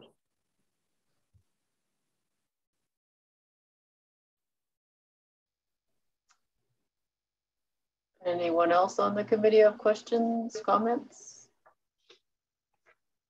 I would just like to comment again. I think we have the same situation here as but I think it's a little more problematic and troubling that we had with Rogers, although I think Rogers is probably going to be a little easier to resolve, which is the fact that essentially the master plan, or the long-term, the 30-year plan developed from McKinley, now being truncated to a sort of phase 2, a shorter horizon. Again, we're looking at a plan that was nonetheless developed without the benefit of the historic resources evaluation. And I think particularly in this case with the concerns about the standard 10 that Paul talked about very helpfully. I am, I think probably of all of the projects, probably most concerned about this one in particular, because it's the placement. In other words, we haven't had the luxury of being able to step back and say, can we move the pieces around to meet the educational needs, to meet the program without the impacts that are being suggested by this first piece. And so that's where I'm feeling a little more hesitant and a little more troubled by any action we might take to move this particular piece forward. Carrie, can I share? Yes, thank you, Ashley. Oh, you're listed as Dr. Benjamin. I didn't see you. I kept writing Ashley. I'm like, Ashley's not here. I wanted to bring in Dr. Ashley Benjamin, our principal at this campus. Hi, everyone. Nice to meet you all. I'm Dr. Benjamin, principal of McKinley. Thanks so much for having me here tonight. So I'm a little surprised and concerned. I'm hearing the word problematic come up. This is something, I've been involved with the architects, and we've had a committee for and many meetings for years and years now. And it's something, just to echo what Ryan was saying about Rogers, that is really desperately needed and has been very, very thought out. And there's a reason why the building is where it is. Just to start about a few key points, mostly I'm going to talk about the phase 1 project, which is that building. So it's a 2-story building to replace the 9 old temporary bungalows, and it is desperately needed. The old bungalows were always meant to be temporary. They're old, they're falling apart, they're small. So while our teachers are excellent, they could teach anywhere. They could teach in a shed in the snow if they needed to, but they shouldn't have to teach in these type of facilities. We want them to be able to teach in a space that enhances their instruction. And we want students to be able to move and collaborate, or they can have creative 21st century learning experiences. And our students really deserve to have this large, beautiful building to replace these bungalows so they can get a learning environment where they get exceptional instruction. In terms of why this building is in the front, is because at our many community meetings we've had over the years, the design of where the yard is and the yard space is extremely important to our families. Also, this building creates a designated drive-through car drop-off, which you can see in one of the little, yes, right there. This is desperately needed for student safety. So currently cars have to drive through our parking lot where all the cars are parked to drop off and pick up. So that means that students are running between moving cars and parking cars, which is extremely dangerous. Whereas this new designated drop off would be much safer and ensures that a student isn't hit by a car and that there's less car accidents, which we have frequently in the parking lot. And it also helps students then get to class on time and helps parents get to work on time. So Santa Monica Boulevard is not an option, neither is the alley, neither is Arizona. So that's why we need that car drop off. Also, this new building would create a new entrance to the school that would allow the school to be more secure. So right now, the way the office is designed, anyone could fairly easily access the school, whereas this new design allows for more security so that our students and staff are safe on campus. Another benefit of this building is parent engagement. So the new building has a designated parent center area with meeting rooms, conference rooms. So parents have multiple places to interact and collaborate with the school. Right now, they're literally in a basement. Our parent room is a basement. So this building would actually reflect our school viewpoint that parents are partners in their child's school, and it would encourage volunteerism and collaboration. Also, with this new drive-through, it would actually have parking spaces for parents, which we don't have right now. So again, that's that parents as partners. We want them to be able to park, come to school, volunteer, help at field trips and things. So basically, to summarize, the new building is really critical both to the safety of students and the staff and the school as a whole, and to the learning of our students. The temporary bungalows were never meant to be permanent structures. We need a permanent classroom space that allows for 21st century learning. And McKinley's been around for over 100 years, and this building is really the future of education for our children. And it's something that we've been talking about as a school for years, and is going to be excellent for our children and is very supported certainly by staff and families. And certainly we can talk about details about this design to make it fit into the overall look of the school.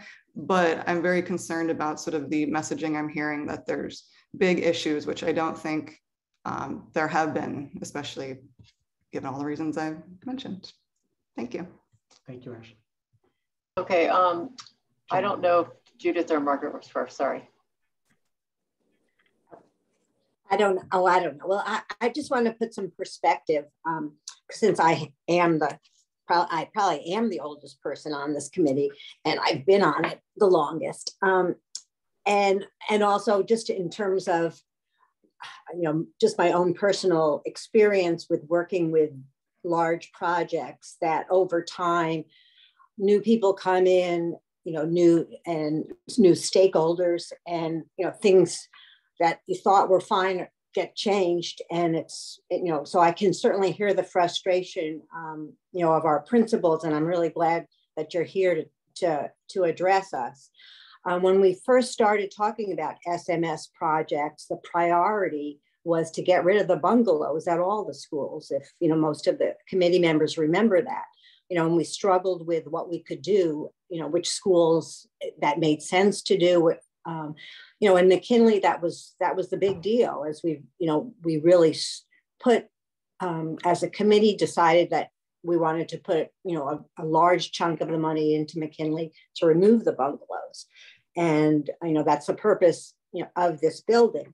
I mean, my concern, but then, and as I can say, for, I don't know how many years I've been on this, we really never looked at the historic impact, the historic resources specifically of our campuses. We made decisions, based on the needs of the campuses, available fund, lots of reasons. But, we did make a commitment to really look at historic preservation for our school district.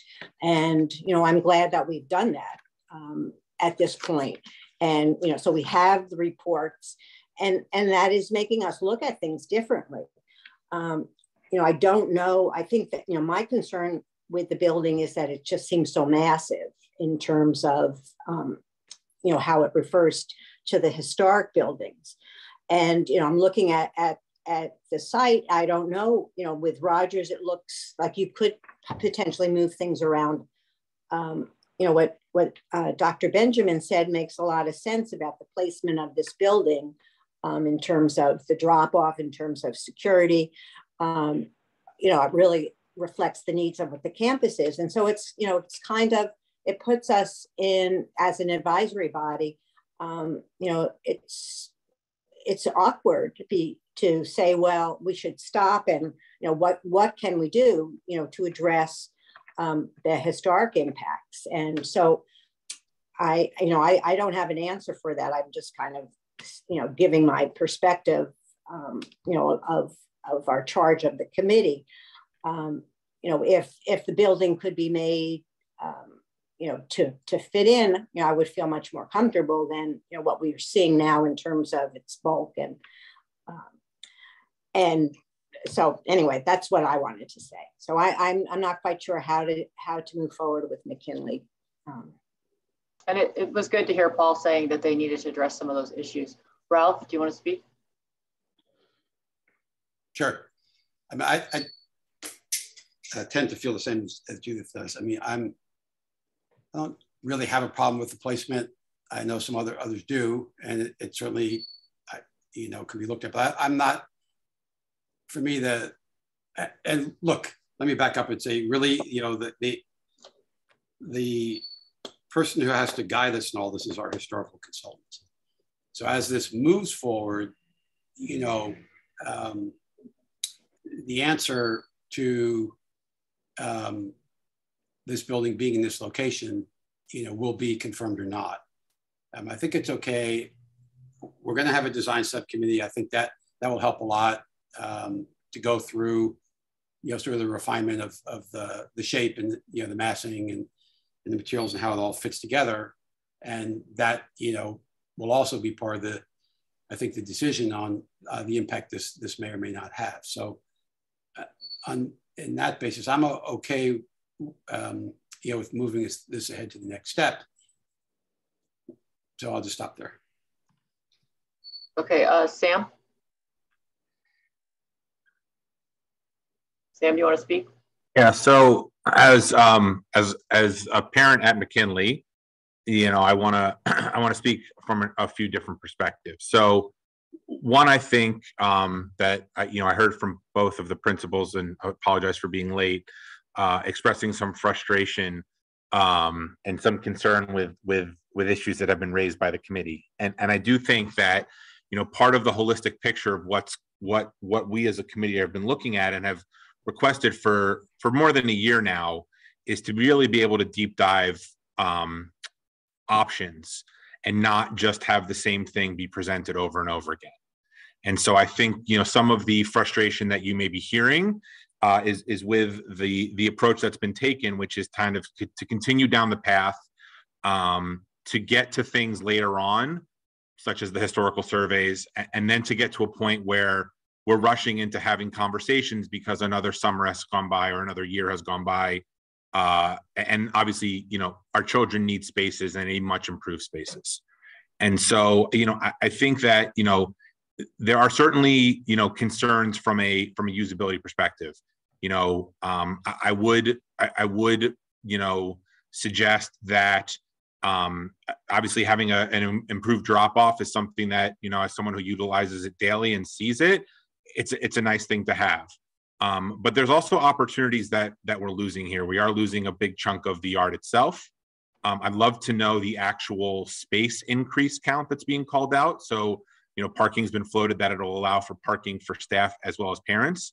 And so we are losing the outdoor garden space in doing this. We are losing a big chunk of the outdoor space because we're crunching it in.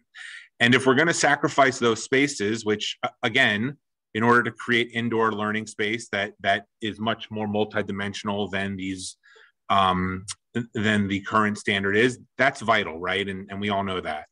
The question, I think, and I floated this before, and I still have yet to see any other options, is where else on campus where we're not impacting the historical nature of the campus, there's the opportunity to create these spaces for our students, because those do exist. But what we see in phases 1, 2, and 3 is a significant shrinking of outdoor space, of gardening space, and of, again, not looking at kind of the full campus usage. So I do, and obviously Dr. Benjamin, you know, you and I know each other very well. We are proud McKinley parents through and through, and, you know, we've already had 1 child finish and 2 more that are going to be there for a long time. And so I think you know how important this is to us. But I also think that, and I hope you understand that the reservations within this committee are not in terms of the educational need. I think we all understand the need for that. And I also think it's not just the historical piece. I do think the historical pieces are important.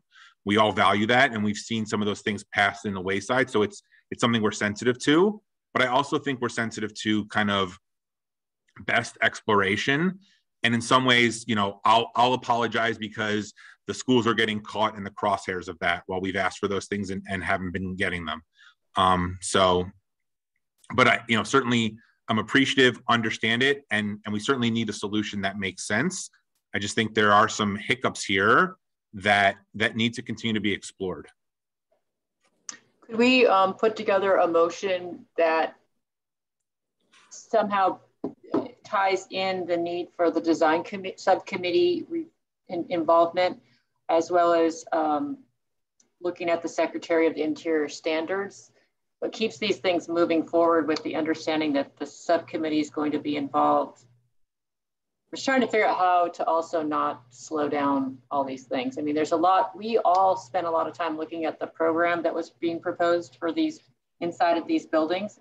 And I think we all recognize that what's being proposed at each school is very important to the school. They really need it. They need the inside.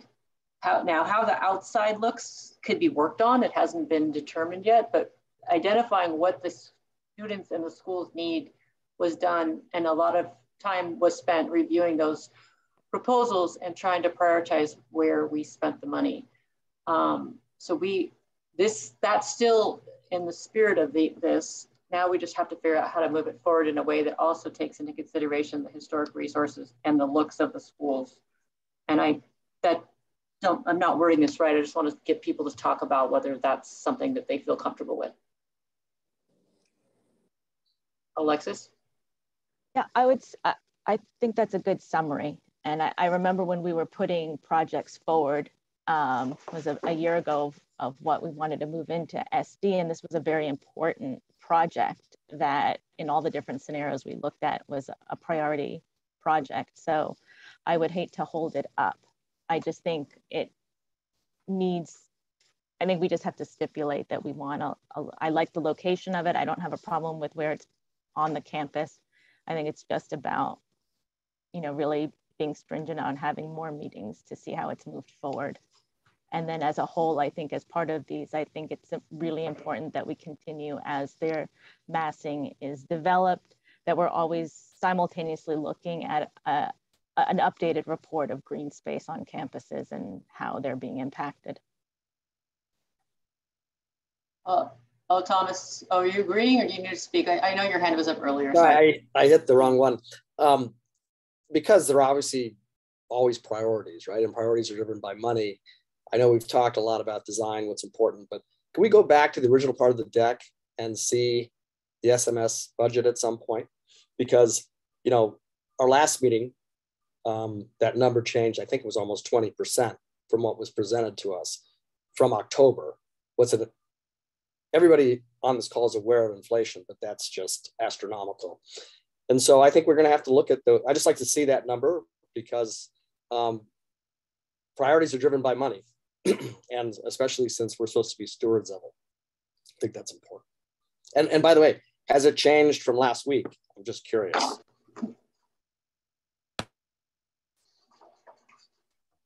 This is based on a schedule that we have. It went from, you know, the 87 to 104, and it's you can look at it in the presentation and side by side, which I think is most interesting. And it's based on, you know, a schedule that we have developed to move the projects forward. So Carrie, the deck that we got originally, it was 87, and then on the meeting we had last week, correct? It was 104. So I understand that you might have. This is the 87. This was the numbers as of October 2021. Right. And we can show Jerry, you. I think it's actually, isn't it October 2020? Yes. Yes, sorry, it is October 2020. Yeah. So, I mean, it looks bad if it's to only that many months and it changes that much. No. Yeah, but I mean, to Thomas's point, when you're looking at this, it looks like that's 4 months, right? 4 months. Correct. That's insane. But in fairness, that's a mistake. It was October 2020, which is when this committee was first starting to consider these, not 21. So thank you for pointing that out, Thomas. And that's something we'll fix on the slide deck here. But it's a full year of escalation that occurred prior to October 21, of course. It's almost 18 months of escalation. Yeah, okay, so that's an important fix. And we're seeing about a year more than it looks like. Okay, I'll take that should be revised to what was originally approved, October 20. So let's call it 18 months. So I mean, I'm just doing ballpark math. That's a 20% increase. So yeah, it's about 1% a month compounded. Yeah. And that's way more than inflation, but it's not way more than escalation that we're seeing on construction projects. I mean, it makes you feel sick, but we're seeing it on multiple projects. You know, we've talked about how we had to redesign a significant portion of phase 3 at Samuel High for the very same reason. It's unfortunately, I don't know if it's, I guess industry-wide, I don't know if it's worldwide is the right way to say that, but we're seeing big cost increases still today. So if it is, let's just use round numbers, 88 to 107, was it?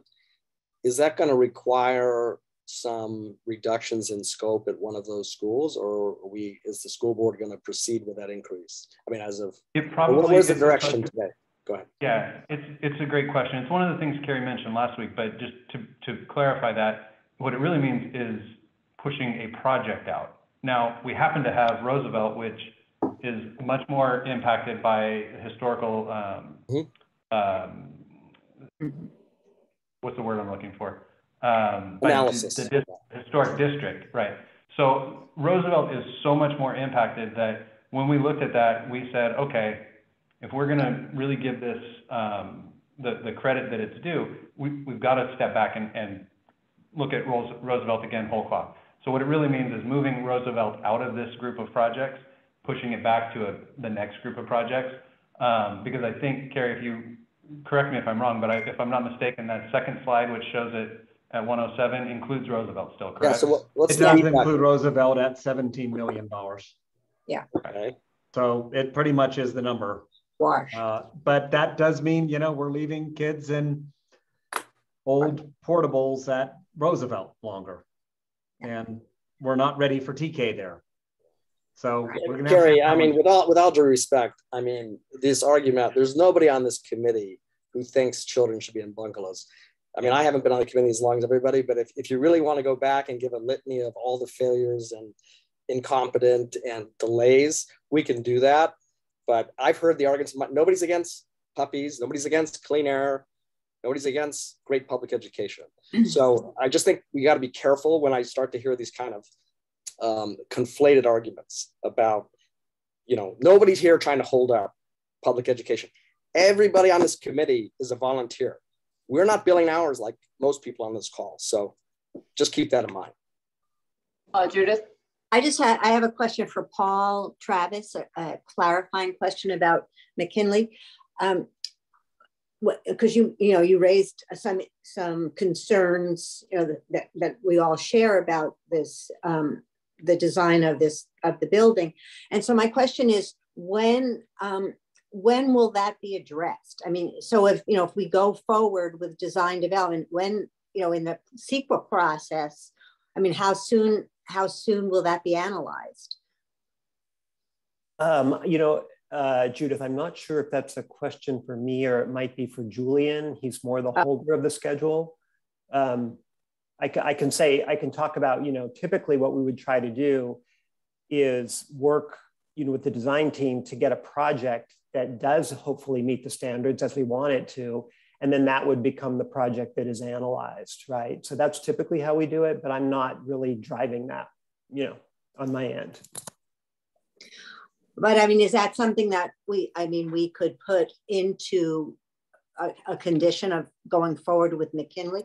I mean, because, I mean, it sounds to me that perhaps what is being presented, you know, would not meet CEQA in terms of the historic resource preservation portion. And so a lot of our concerns could go away if a project was designed that would meet that.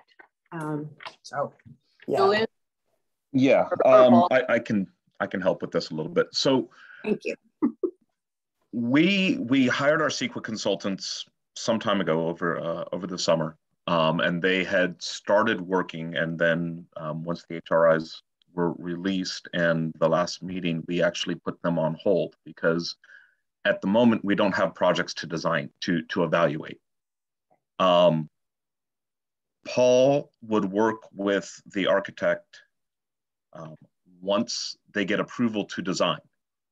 He can't determine what potential impacts would be until he knows what the design is. And he can't make modifications to a schematic. So at this stage, nobody is evaluating anything.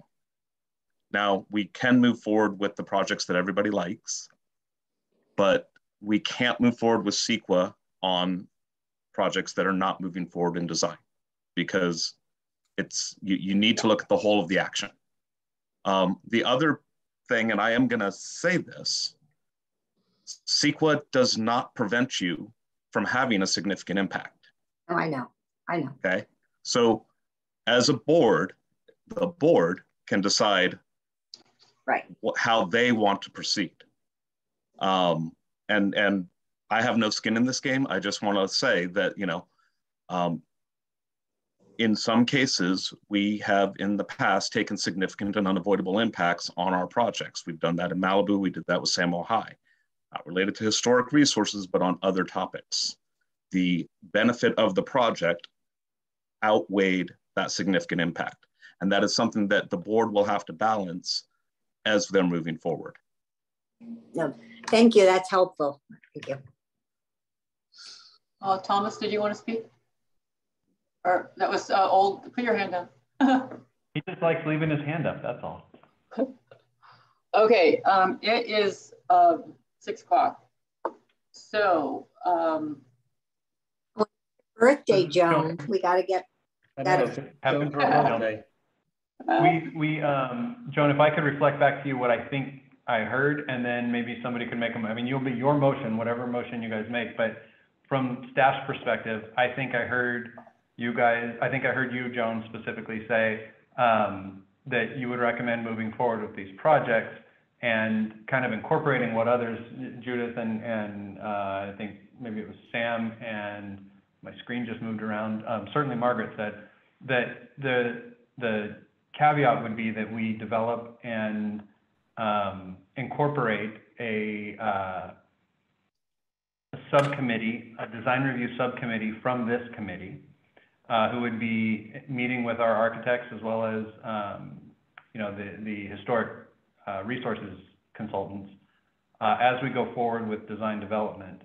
And then to Judith's point, I don't know that this needs to be part of the motion because all of this has to go through CEQA anyway, Judith. So I don't think we need to caveat it by saying, and it will be reviewed, as part of CEQA, because the law tells us that it has to be. So I think we can just know that that's kind of built into it. But what I think I was hearing was the committee trending towards a recommendation to move forward with design, with the caveat being development and inclusion of the subcommittee.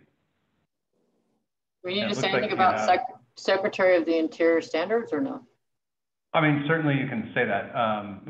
The board policy already, I think, addresses that, but certainly you can make that part of the motion as well. But before we go forward, it looks like both Margaret and Sam have raised their hand to speak before a motion, I think. Margaret? Yes, thank you. Is the goal to have a blanket motion for all of the proposed SMS projects, or could we handle them one by one? Because they each has, well, I would say maybe a couple of them have wrinkles, and I think the two that I'm thinking about are Rogers and McKinley, because I don't feel comfortable at this point supporting the SMS projects without understanding how they fit into the master plan. So I would want to see the master plan confirmed or further developed in tandem with the design development. I can address the first part of that question. We would prefer one recommendation from the committee for all, because there is one motion before the board. One item before the board to look at giving us direction to proceed with all. But again, it's your committee. You guys get to make your motion. Carrie, did you want to address this? Let's hear from the other committee members. I believe that Ralph had his hand up, and then Sam. Okay. No, I'm happy to hear from Carrie at the moment, if you want to say something. No. Before Carrie speaks, I had asked something last week. I'd asked about the breaking out of the finances for just the DD work, and if that could be spec'd to us and provided to us. And again, I apologize because I had a work thing I had to deal with. So if that was already discussed earlier in this meeting, but I think part of the challenge with a whole singular recommendation is that, again, we're moving down a pathway where we've already identified there's a significant spend issue. There's some challenges with historical. There's some challenges with master planning. And we're looking for approval. Yes, it's to move to the next phase, but again, it's an approval vote for the next phase of this larger scope of projects. And I think what the committee has asked for in the past, and again, I did ask for this last week, and I don't know if you guys have it, but was to break out, because there is the opportunity to potentially suggest that the committee is aligned with moving forward with, preparing the DD steps, which allow for conversations around master planning, CEQA, look, feel, et cetera, but don't have the commitment of $104 million worth of projects in an $87 million world. And so, I think that, again, I understand, what's been put in front of the board with what was noticed to the board, but it was noticed to the board with us already having part of this conversation last week where there was definite hesitancy around motioning everything. And so, I think there are opportunities to break these things out and do them sequentially, and to frankly not slow down the train, but to be more diplomatic and effective with resources. Spending $5 to $10 million on DD and getting that approval now to get that path rolling and allow for some of these further conversations doesn't slow down the process, but allows us to have some further conversations that have been raised by a number of committee members tonight.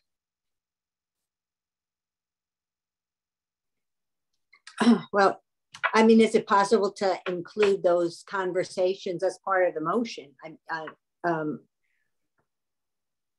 Sam, what do you think?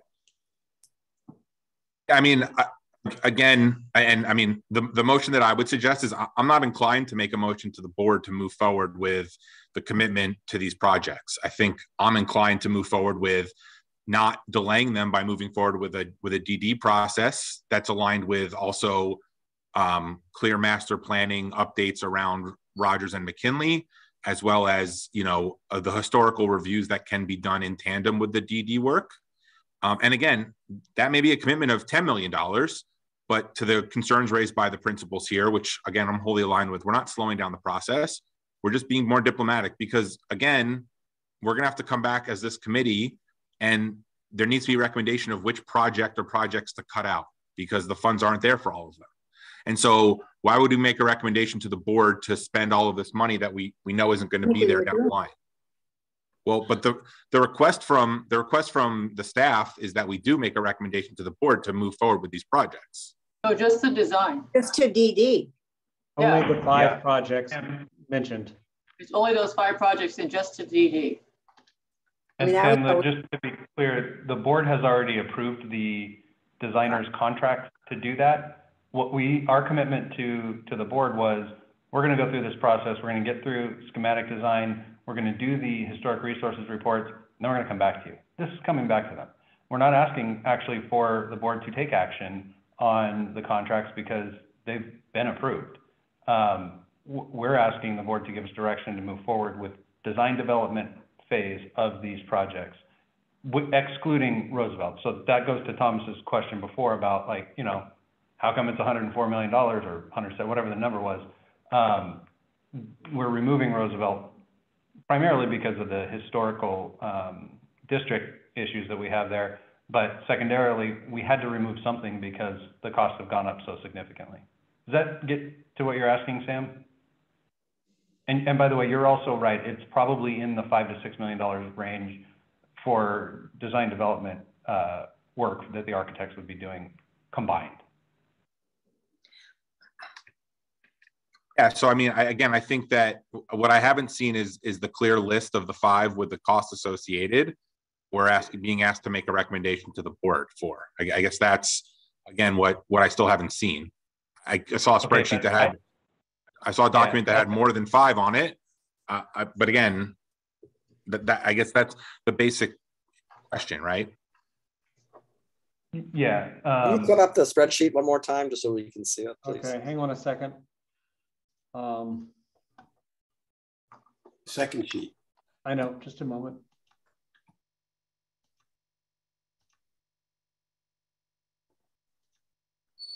Okay, just to say, this is the recommendation that we're asking the board. And, you know, is it's recommended to, and we can amend what your recommendation is, and we can put this, but this was the recommendation that staff generated, that proceed with the designs for the following projects. And it talks about each one. And then it's also recommended that the board provide direction to continue to develop the campus plans for the following projects. And that's the recommendation that's in the board item at the moment. Now you can put up whatever you want to put in there, but that's what we currently have as a staff recommendation. Sam, to your point of it being more than 5 projects, you're right, because these were individual projects. We consolidated them to the 5 campus projects. So, you know, Grant here shows 3 projects. We're talking about it as though it's 1 project because that's the way we'll build it, but it was 3 facilities, 3 improvements, whatever. So that I think may explain why I keep saying 5 and you're saying there's more than 5 here. You're right, but that's the difference. And Roosevelt goes away. Okay, and Roosevelt disappears from that. So again, I guess, and I mean, Carrie, you're sitting at your computer, but hopefully you could simply delete a line and share your computer screen that shows what the actual total is that's outlined here.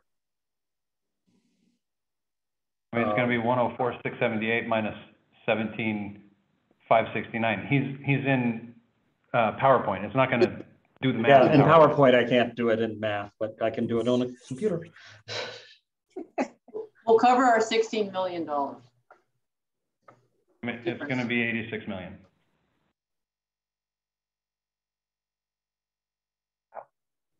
But the request is simply for 5 to 6 million of that towards this project, correct? The design. So we're down to 87,109,415, which is back to the 88 that we had to play with, and that still also includes a 10 million contingency. But just to be clear, Sam, we don't need approval from the board for that dollar amount. The board has already taken action and approved those contracts. And I guess so if the contracts for the design are already approved, what is this? You're asking for approval for the board to move forward with design, but you just said they already approved the contracts. They've approved the dollar amounts of the contracts. Our commitment at the time was to go through this process before we moved on to DD. We've gone through the process. We'd like to move on to DD. And those DD contracts are already approved, correct? Yeah, the DD and CD and construction contracts. So it's the whole contract. He means construction administration, not construction. I know. No, I got it, Steve. I followed that. I know you haven't. I couldn't get my initials together. I know. Ralph, your hand's been up for a while. Do you have something to add? It's really tired. And now Wendy's has been up for an hour and a half. She's a member of the public. I know that. Oh. But she also has a chit in for public comment, right? Joan, just so you know. I'm just saying. So I mean, if the motion is to recommend to the board that they move ahead with that move ahead with the design development portion of the project, I'm fine with that. The only, for better or worse, the only one that I know that for grant, what we've been told is that in the spring or the fall, somewhere between late spring and early fall, they all will come back with the historic analysis being complete. So we will know if the future phases of grant can remain as they are, or there might be modifications. Same with Franklin, all of them. The only one that I would like to take a look at now, because if there is another way to just sort of put the pieces on Rogers, we should do it now. And not have to live with something later on. And McKinley, I don't really feel the same way. I think that's more, sort of a design compatibility issue. So I have confidence. So for me, it's really just taking, as somebody said, take 2 weeks and have and look at Rogers again, because we've made a major decision about what the future is going to be on that site. So it's an opportunity, and I don't want to pass by that opportunity. Anyway, that's kind of where I stand. And that would be clear that we're just going to do that. So.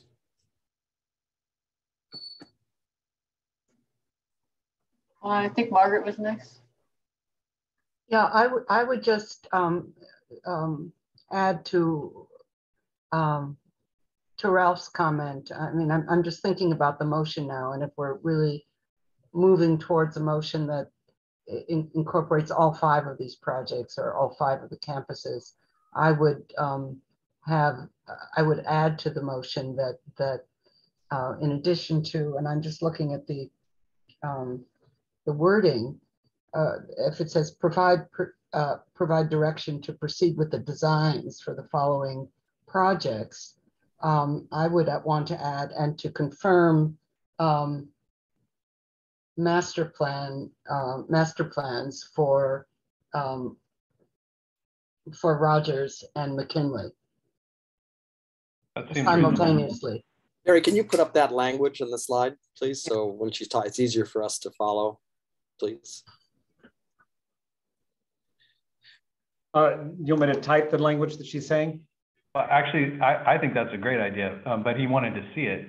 But I think if we can type this in a way that everybody, it might be on that page before this one, Carrie. Okay. So this is fine. The next page where you say it is also recommended? Yes. We might have another one that says it is also recommended that the, I'm going to have a hard time exactly reiterating what you said, Margaret, but I think what we're going to say is that we would want the design review. We would create a design review committee, subcommittee from this this committee, and that subcommittee would not only be involved with the review of the phase 1 design development projects, but also at McKinley and McKinley and Rogers. Tell me how you said it, Margaret. It was better than I could. Oh, I don't know. Let's rewind the recording. I think he said confirm. Review and confirm the master plan. Master plan for the Rogers and McKinley campuses. So after put, instead of and at, put and review and confirm. Yeah.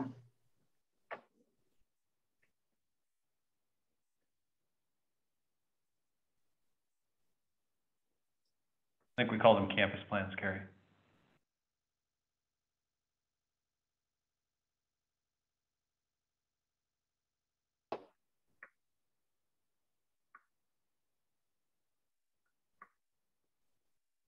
A lot of pressure with everybody watching you type.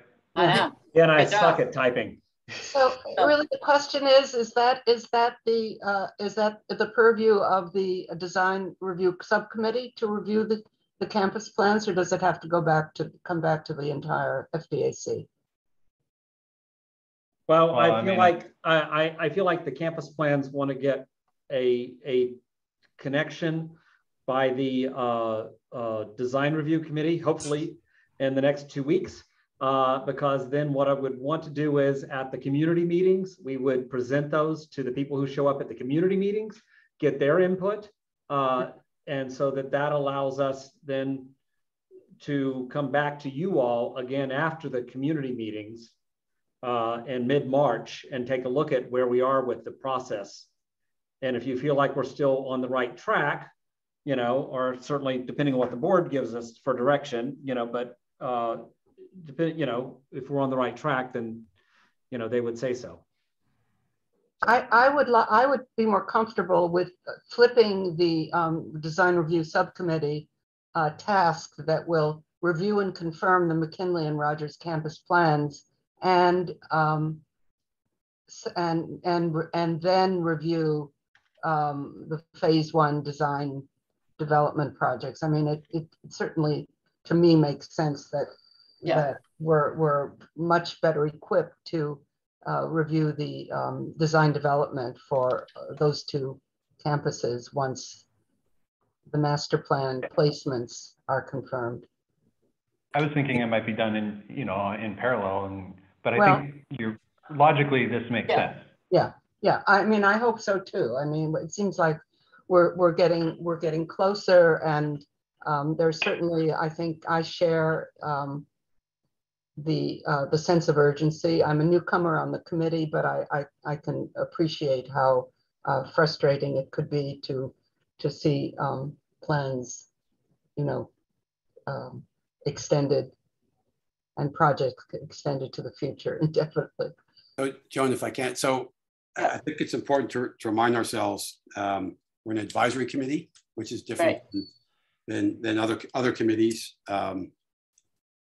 and that, and I think actually Carrie, said it the right way in terms of, we can look at it, but if there are any changes, if it's going to be looked at by the school sites and the community, as they have to. We don't get to make this decision. Right. We are advisory. Mm-hmm. Let me clarify the concerns around, and again, coming in a little late, the concerns around Rogers and McKinley, are those historical resource related for the campus as a whole, or just master plan as a whole? Both. Both.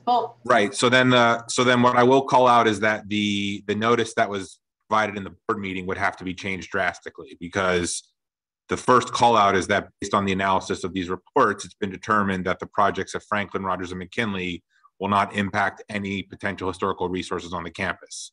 And with 2 of those 3 campuses, we're not questioning that. Sorry, Sam, I don't think anyone's actually questioning whether the phase 1 projects will. I think their concern was, you know, if for example, the existence of a phase 1 project at Rogers isn't going to impact the historical district there, but you could make it where it's incompatible with it. It could, and so that's an aesthetic issue more than anything else.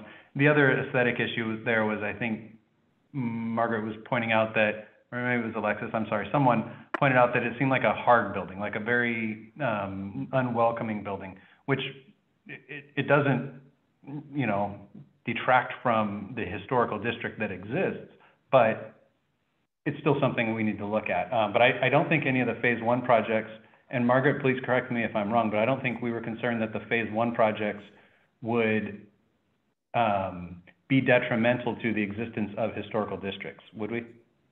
No, I think that the question is maybe most urgent with McKinley, and maybe it's simply a design compatibility issue. I don't know. I don't know the projects that well. I don't know the campuses that well. So I want to just indicate that, you know, I'm a little bit handicapped. I'm really looking forward to the campus tours and community meetings. I think those are going to be very, very helpful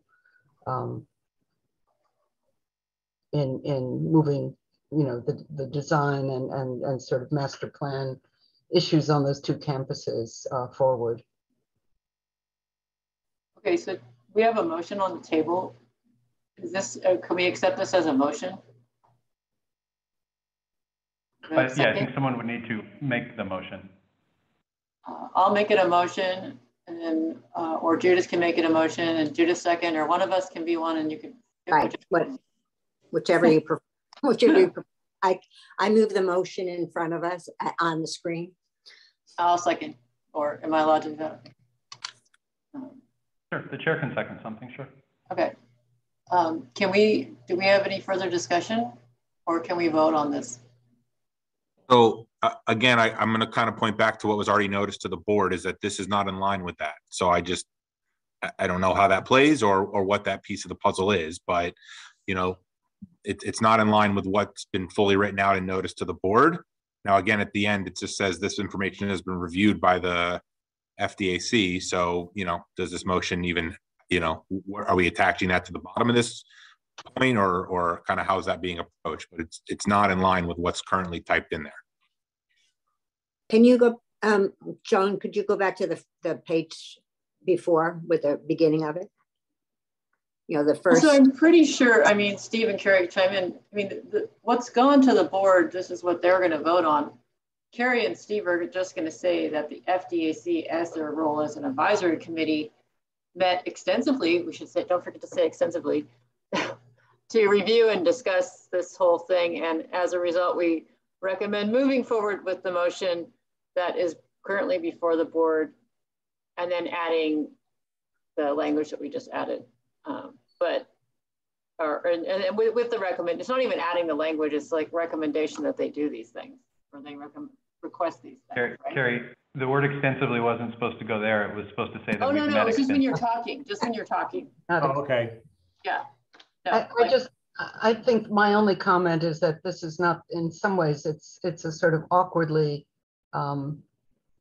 sequenced, how should I put it, an awkwardly sequenced motion, because I still feel that we're sort of missing the sequential nature of this evaluation. That design development can't really happen, particularly on 2 campuses, until there's a confirmation of a review and confirmation of the master plan. So that's kind of where I'm a little bit troubled. I mean, the substance of the motion seems well-intentioned and correct, but it's expressed in a way that I think maybe isn't the most appropriate.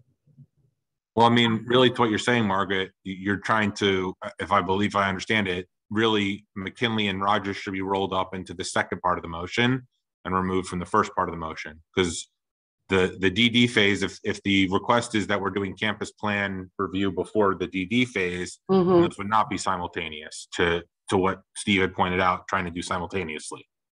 Well, that may be a good suggestion, another way to structure the motion. I think to move this process along, I think you're right, Sam, we should separate it into two motions, because I think we can all relatively quickly agree with moving forward all the schools except for McKinley and Rogers. Yeah, so I mean, I think you could say that we recommend moving forward with design development for JAMS, Grant, and Franklin, and then that we also recommend the creation of a design review subcommittee that will review, confirm. Well, I think that the can we just wait? Let's just do that. Can we just, sorry, Judith, can we just do that first motion? Sure. Someone second, and we can vote on that. Okay. You done? Okay, so could Sue second that, Margaret? So the first one is on the just three. That we recommend moving forward with design development on I'm sorry to interrupt, Joan. You have a motion on the table right now. Oh, okay, so we have to it either needs to be withdrawn or replaced or voted down or voted up. I withdraw the first motion. Yeah. So now we have Judith's second motion, and it was seconded by Margaret, correct? No, I didn't second it. I think it was. Okay, I'll second it. It's this one that Carrie just typed. FDAC recommends moving forward with the next phases of design on the Grant, Franklin, and Adams SMS projects. Okay, that motion has been that's been put forward and seconded by me, put forward by Judith. Can we vote on that, or do we need any discussion on just that one? Just that one. Okay, I'm going to call for a vote. All those members in favor of accepting just that one motion, raise your hand. Okay, any opposed and any, Ralph opposed? No, okay, any abstentions? Okay, now the next one. I think the next one should be the creation of a design review subcommittee. So you don't need board approval to do that. Okay. So that's something, I mean, I'll work with Joan on it, but we can, this committee can create an ad hoc subcommittee on its own. We just want you to explain to the board when you're talking about this, that we are doing that, just so that they know the process that we're going through. So do we need a motion to create that committee now? No. It's just for information for the board. Now we just need to figure out the motion that's going to be specific to McKinley and Rogers. So how are we going to? I think you're taking the top portion of what's up there, right? And you're basically, you're adding McKinley and Rogers to that. I do think that we, I'm not doing that, Sam. No. Yeah, we're asking that there's continued development of the campus plans. That's what we're asking for. Not quite.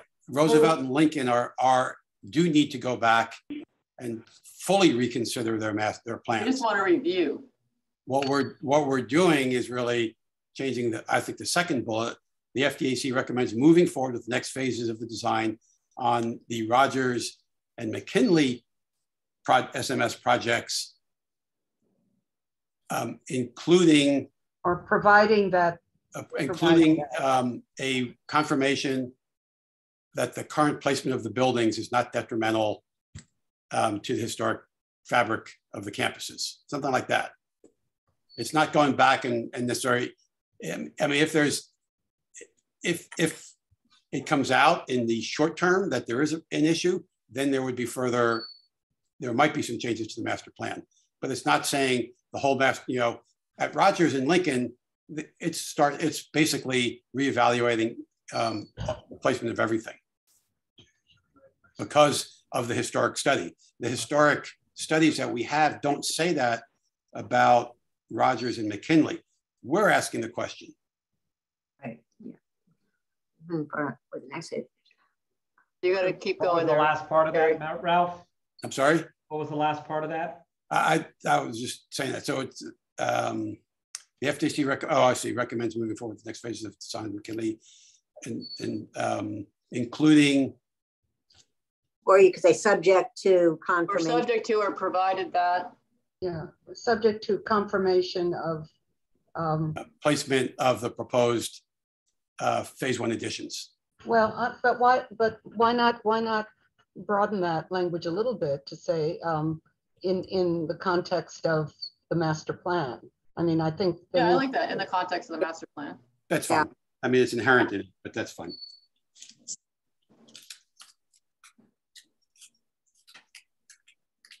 But it's campus plans. Campus not plans. putting them on the slow boat. No, or no. Subject to review of the SMS projects in context or something with the campus plans. Okay, I see what you're saying, Carrie. I think that works. Oh, subject to review of campus plans and.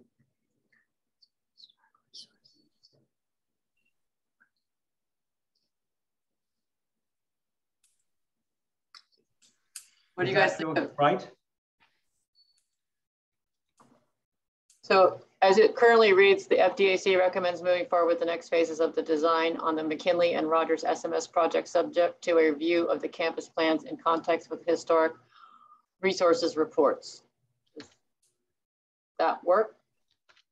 Yeah, that's fine. Mm-hmm. Yeah, that's okay. I'll make that motion then that I just read. Somebody second it? I'll second it. Any discussion? Okay. I'll take a vote. All those in favor of accepting the motion as proposed or read? Alexis, or all those opposed? Oh, okay. All those opposed? Any abstentions? Okay. So Joan, what was the vote? Yeah, we couldn't see. Oh, you can't see. Oh, everybody voted. Can't see everybody. Well, the members. The members. We can't. It passed. Oh, what was it? What was it? The number? I mean, because we're all we can see is the slideshow and you. Oh. So we can't see who voted. We had the 7 members that are here voted to move it forward for both of them. Okay. Oh, good. Okay. Sorry, I didn't realize you couldn't see that. Sorry. They're probably just set up to view the speaker and the. Oh, okay. Sorry. Yes. Can I just say, so just to, in somewhat, to what others 8 members. Sorry, 8. About financial issues is that this is design development. All this comes back at the end of design development before it moves into the construction documents. We'll have another look, and we'll have updated numbers, and we'll know whether all the projects, can move ahead, or whether there's financial issues and there might having to be some, tiering and changes of what moves to the next level. So I just, because we've had discussions about whether if we know there's inflation, but we don't know what's, 6 months from now, we don't know what the situation is going to be. We can hope it's good. No, let's just hope it's better. We've included an estimate of escalation, but you're right, Ralph, we don't. And honestly, we last year thought we were being conservative, and we were wrong. We were not conservative. Trust me, I do this every day. I want it to be better. Steve, what do you have in for the escalation? I'm just curious. I think we've carried 1% recently, and I think we're looking at a 0.5% per month going forward, which, it's compounded, but it's around 6% per year, which historically would not be low. It might be a conservative number historically, but in the last 2 years, year and a half, numbers have been crazy. And it varies based on the type of material. I think we've talked about it before. We saw 300% increase in the cost of steel decking. It's bizarre, but anyway, so, we average, I think we're holding 1%. I'm sorry, 0.5% per month going forward. I apologize. I have to go. Daughter's taking me out to dinner and they're going to kill me. So I got to go. Happy birthday. Thank you. Okay. Before you do, Joan, I'm assuming you're going to turn the meeting over to someone else to run. Yeah, Sam is the co-chair or the vice chair. That's great. We can put off the project updates and discussion if you'd like, but you do have a public speaker, and I would strongly recommend to the committee that we at least allow the public speaker to speak tonight, even if we put off the project updates. Yeah. Oh, good idea. Good idea. So are you turning it over to Sam to run? Yes, Go celebrate Sam. your birthday? Yeah, bye, Sam. Bye. Happy birthday. Happy birthday, Joan. Thank you. Do we need to make the recommendations around the, what was it, the Roosevelt, or is that already taken care of? The third piece? We're actually not asking the board to move forward with, we're not moving forward with design on those, so I don't think we have a request to the board. Am I wrong, Carrie? The request to the board is just that we continue the master planning process. And, you know, it's that we're not completed. You know, we have to go back and review Roosevelt based on the historical resources information. And Lincoln, we had never really completed the master plan there. We had two plans that were in conflict. And now we feel like we have a good plan, but we want to take both of those back to the community. And we have time scheduled, or we're scheduling time to do that at the end of the month, end of March. So Carrie, to Sam's point, if we're asking the board for direction to move forward with DD on these other projects, should we not also ask them for direction to step backwards on Roosevelt? That is exactly the direction we're asking. That's what was on the slide.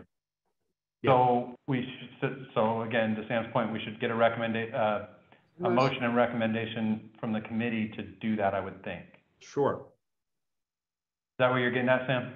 Yeah, I think we didn't cover that one, right? We didn't leave that attached to any of the other two. So just want to make sure you guys have what you need. So we're looking for a motion to recommend revisit or continuation of the Roosevelt and Lincoln planning and not moving forward with DD at this time. Is that correct? There it is. I'll move it. I have a second. I'll second. All right. All those in favor? Aye. I guess I should view the whole gallery now that I'm in charge. Hold on. Sorry. I've been doing I've been using hands. I got a thumbs up from Amy. I got Margaret with an eye. Thomas gave me a thumbs up. All right. Thank you. Ralph, Margaret, I think we're good. Thank you, everybody. Okay. So that'll move us on from item number 3, Sam, to item number 4, which is project updates and discussions. I know we've gone long. We were supposed to try to end at 6. Do you want to hear those tonight, or do you want to put this off and we'll schedule another meeting? I guess my question would be to the rest of the committee. I mean, it's already been 2.5 hours. I would assume we'll put them off for now, unless anyone really wants to hear them tonight, and we can allow for the public comment that we still have. Everyone aligned with that from the committee? Judith, you're muted. Yeah. Battery here. I'm gonna turn off in a minute. Yeah, let's put it off. All right. We'll postpone that to the next meeting, Steve. Okay, thank you. Okay, Sam, so that brings us to public comments. I've received one request for public comments from Wendy Dembo. And Wendy will have 3 minutes to speak. And you can begin when you're ready, and I'll start the timer and let you know. Thanks. Hi, my name is Wendy Dembo, and I'm a parent of a current student at Lincoln who went to Franklin. I just wanted to reiterate the importance of getting rid of the portables and also redoing the bathrooms. My friend went to Lincoln in the 80s. She said that they had the same bathrooms then, and there were less students by almost, well, I guess now, when our kids were there were more kids, but there's been a huge attrition recently. So there are less kids, but there's still the same bathrooms that were there in the 80s. And, but there are more classes, and all those portables are new. So there's less space. The kids at, I just want to say that I went and got my daughter vaccinated at JAMS and was just amazed at how much outdoor space JAMS has as compared to Lincoln. It's just real. I don't know if you people have been to the campuses recently and just looked at the amount of outdoor space. My daughter at Franklin sat on the ground to eat lunch, and she still does that at Lincoln because there just aren't enough tables or areas for children to eat. So I just want to make sure that when you're doing all these, you think about where children are able to eat and sit. Actually, at Lincoln, they have to do lunch in 2 shifts. And so they have home base where my daughter plays cards, basically because there's not enough room for all the kids to eat at the same time. So anyway, just as a parent, I just want to reiterate the importance of getting rid of the portables and upgrading the bathrooms because they are disgusting. My daughter actually doesn't use the bathroom at school. So, which I don't know if that's really a good thing. I don't think it's a good thing. And what else? I wanted to mention that the showers at the new Samo pool don't drain. So that's just something I guess my other concern is would you please use technology that has been tried and true as opposed to the new technology that like Edison, because you end up spending a lot of money of the taxpayers' money on new technology that doesn't always work. And it seems that you could spend less money and have more projects that would get rid of more portables. So anyway, I guess that's what I'm trying to say. Whatever you do, please focus on the portables. So thanks so much for all you do. Have a great evening. Well, Wendy, thank you. You nailed 3 minutes. Good job. And thank you for sitting through 2 hours and 39 minutes before your 3 minutes, Wendy. We do appreciate that and recognize that. So thank you. And I do think, as you heard from many of us tonight, there's an inordinate amount of understanding of some of the challenges, a lot of the challenges and opportunities.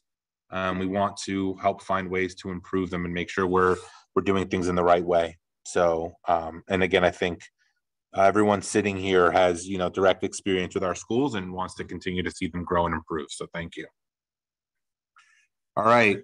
With that, the next on our list is future meetings. Do we have anything set, Steve, or do we want to try to figure out something now? I see 2 people on the call that have their hands up. Are they part of public comment? The only public comment request I got was from Wendy Dembo, plus obviously earlier Nina and Ruth Ann. Okay, because I see 2 hands up. That's all. Am I allowed to just ask what are all the images that we saw today? Are they going to be posted for the public to see prior to it going to the board? Yes. Yes. They are. Okay. The public does have a chance to review. Yeah. On the presentation, because of this delay of this meeting, I have not posted the presentation, but I've just updated it and it's ready to go with your recommendation. So Sarah will post it first thing in the morning. And we're not able to hear their comments today. What's that? We're not able to hear the public comments for the other speakers today. I mean, it's a decision of the chair. Sam, you see there's 2 individuals in the upper left. Typically they, Well, what is the process for requesting public comment? Because only in the chat, I chatted with Kerry Upton and with Joan Krennick, so I don't know what the process is to request public comment. Okay, so we're in. This is Nikki Kohlhoff. I also have asked to speak, and there aren't any instructions on how to do that. And given we're here, we should be able to speak. There are instructions on the webpage of how to do on this. The agenda. On the agenda, and but Sam, if Sam would like to allow the speakers, we could certainly do that. Sam is. Yeah, we're going to allow the speakers. So yeah, I agree. Let them speak. We're gonna allow both Nikki and Kat to speak. So I'm going to go in alphabetical order. I don't know which of you has been here the longest, but they have 2 more public comments. My God, how long it took them to craft. Hey Nikki, you're not muted. No, that's Ingrid. I don't know who Ingrid is. Oh, Ingrid, you're not muted. We appreciate the honesty, Ingrid. So with that, we're still underneath our 20-minute public comment phase. So we'll let Kat and Nikki speak, and we'll go in alphabetical order. Kat, first and last name both win. So Kat, you'll have 3 minutes, and Steve, you'll time, correct? Thank you so much. Yes, and I know everybody is eager to get off this long meeting, so I really appreciate you accepting public comments. I'm not on camera because I'm dancing between getting my 6-year-old bathed and fed and my 11-year-old as well. My comment is a concern on the amount of focus on pre-kindergarten, so the pre-K to 12 focus on the development within our elementary schools. We're not seeing that in our demographics of Santa Monica in terms of how we're going to fill those classrooms and cram more children onto cramped campuses and take away green space and take away play space. I am probably the draw of the 16K tuition for pre-K is a big factor there, but we really should be focusing on our K to 12, on lowering class sizes and creating our schools and our campuses that accommodate that.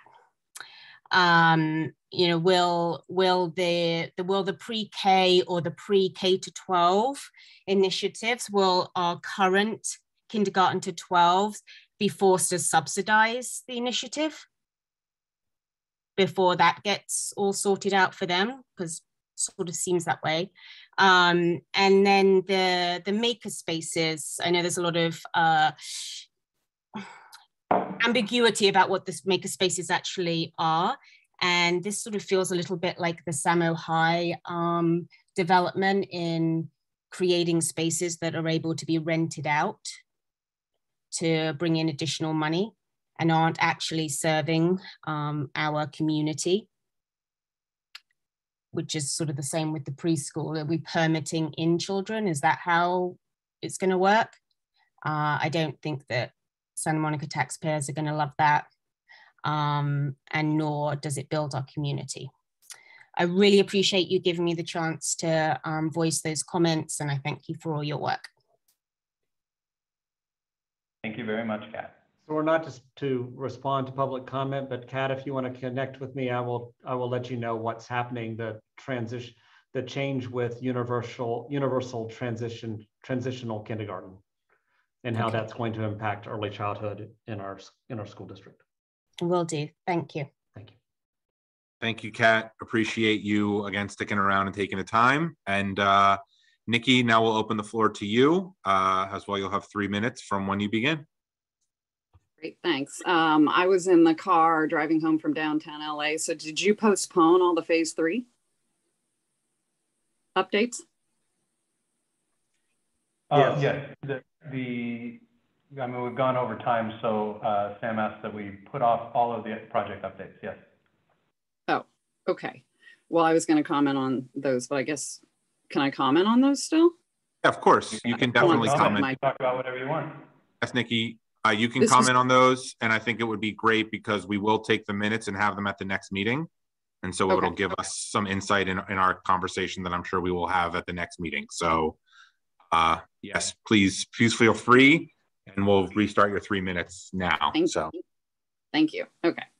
I do agree with the prior speakers regarding the campus plans. I'm kind of disappointed that any of this moved forward today because the communities of these various schools are not in support of these plans because they do not eliminate the bungalows and replace them with 2-story buildings in order to create more space. They do not need maker spaces. Nobody wants those.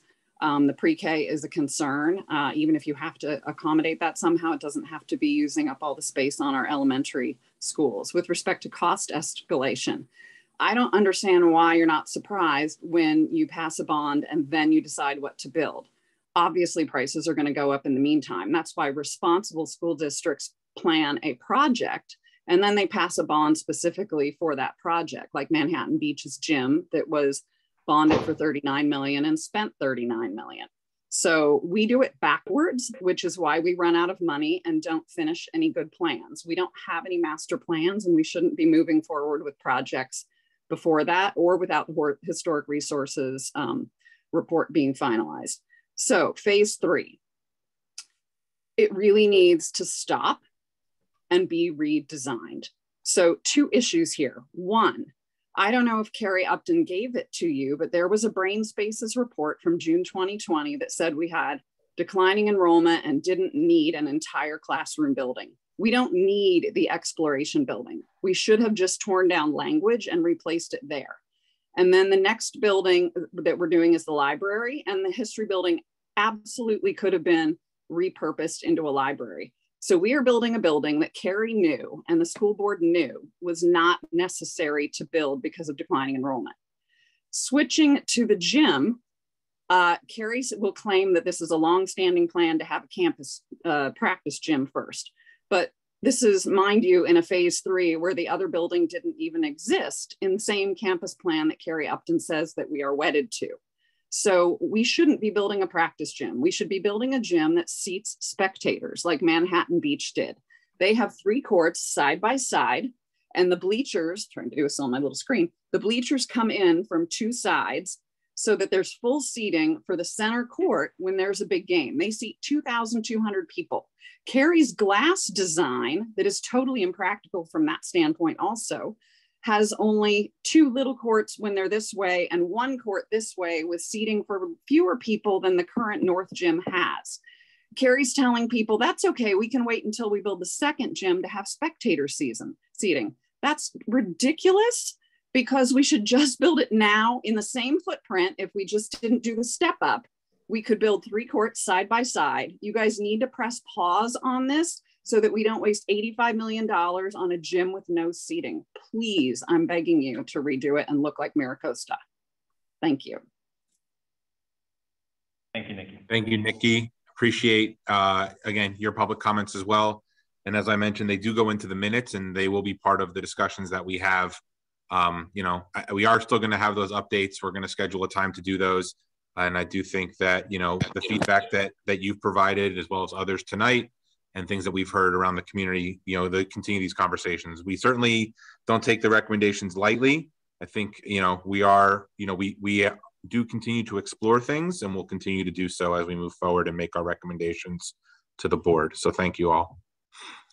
And with that, I'm going to close public comments at this time. And we'll move forward to the next piece, which is scheduling another meeting, which, again, because we've had to postpone those comments, I would like to make that sooner rather than later.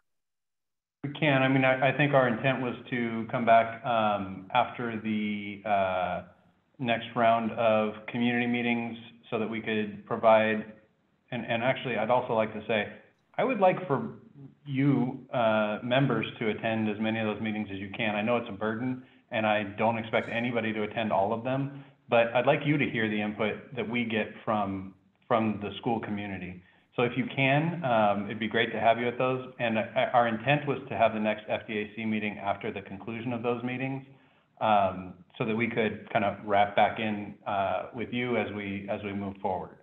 But I recommend March 14th.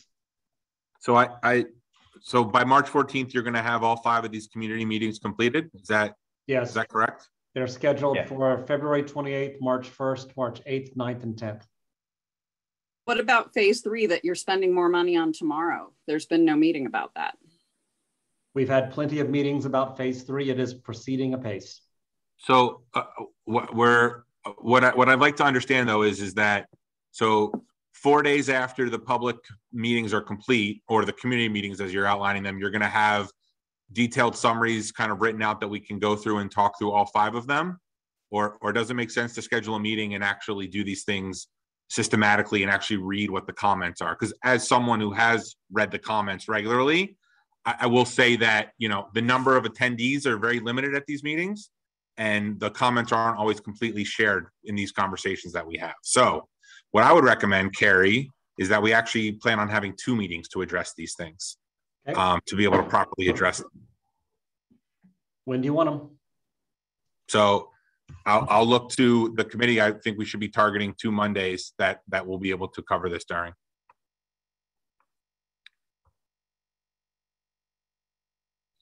So I would like to be able to understand though when you will have summaries available for us to read. So my recommendation would be that we do something March 7th so we can go through the updates that we've talked about here tonight that we have had to postpone again, and be able to look at some of the public commentary around the meetings on the 28th and the 1st, and then potentially the 21st or the 28th to be able to review the other comments as well from the community and have kind of full discussions around them. We cannot do the 7th and then have community meetings on the 8th, 9th, and 10th. Perhaps we can spread out the community meetings. I can't ask my staff to do that. So perhaps we can spread out the community meetings so they're not 3 days in a row. Community meetings are already scheduled and published. You're scheduling and publishing community meetings before approvals are even done. Again, yeah, that's right. We've spoken to the backward nature of a lot of this planning, so this is not new to this committee or to the staff. Sam, we're just scheduling meetings and giving as much notice to the community as we can. Without yet having the recommendation or approval, though. So again, you're locking in not communicating with our committee because you scheduled community meetings without yet having the approval to move forward until tonight, or actually until Thursday. So, you know, it's the same conversations we've had for 2 years now. There's the lack of listening from the staff here. So I've requested when those meetings should be. If you want to propose other dates, please feel free. And then the board here, the committee here can vote on those. If you'd like to come in on the 14th and do updates at that time, on the 21st, we could come back the next week and we could do. Unfortunately, asking us to volunteer to do 2 weeks in a row is not acceptable. So let's try other dates. Okay, 14th and 28th then. Great, let's put them on the calendar, please. But Sam, let's ask the questions. I mean, some of us could do 2 in a row if that's the case. You know, it just depends on what the dates are.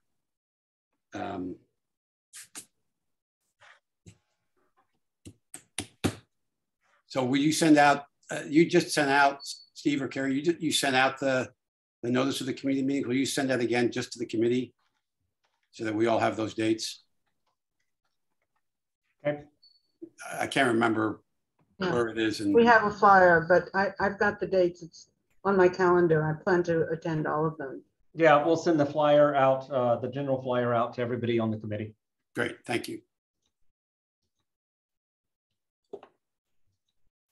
All right, so we'll temporarily put those dates as calendar, and Ralph, we can always readdress it at next meeting if we need to on the 14th. Yeah, that's great. It's fine. 14th at what time? 4:30. 4:30. 4:30? Okay. Yes. All right, and with that, it looks like we're ready to move forward and adjourn. Do I have a motion to adjourn? I move we adjourn. Second? Second. Great. All right, thanks everybody. Have a great night. You too. Okay. Bye.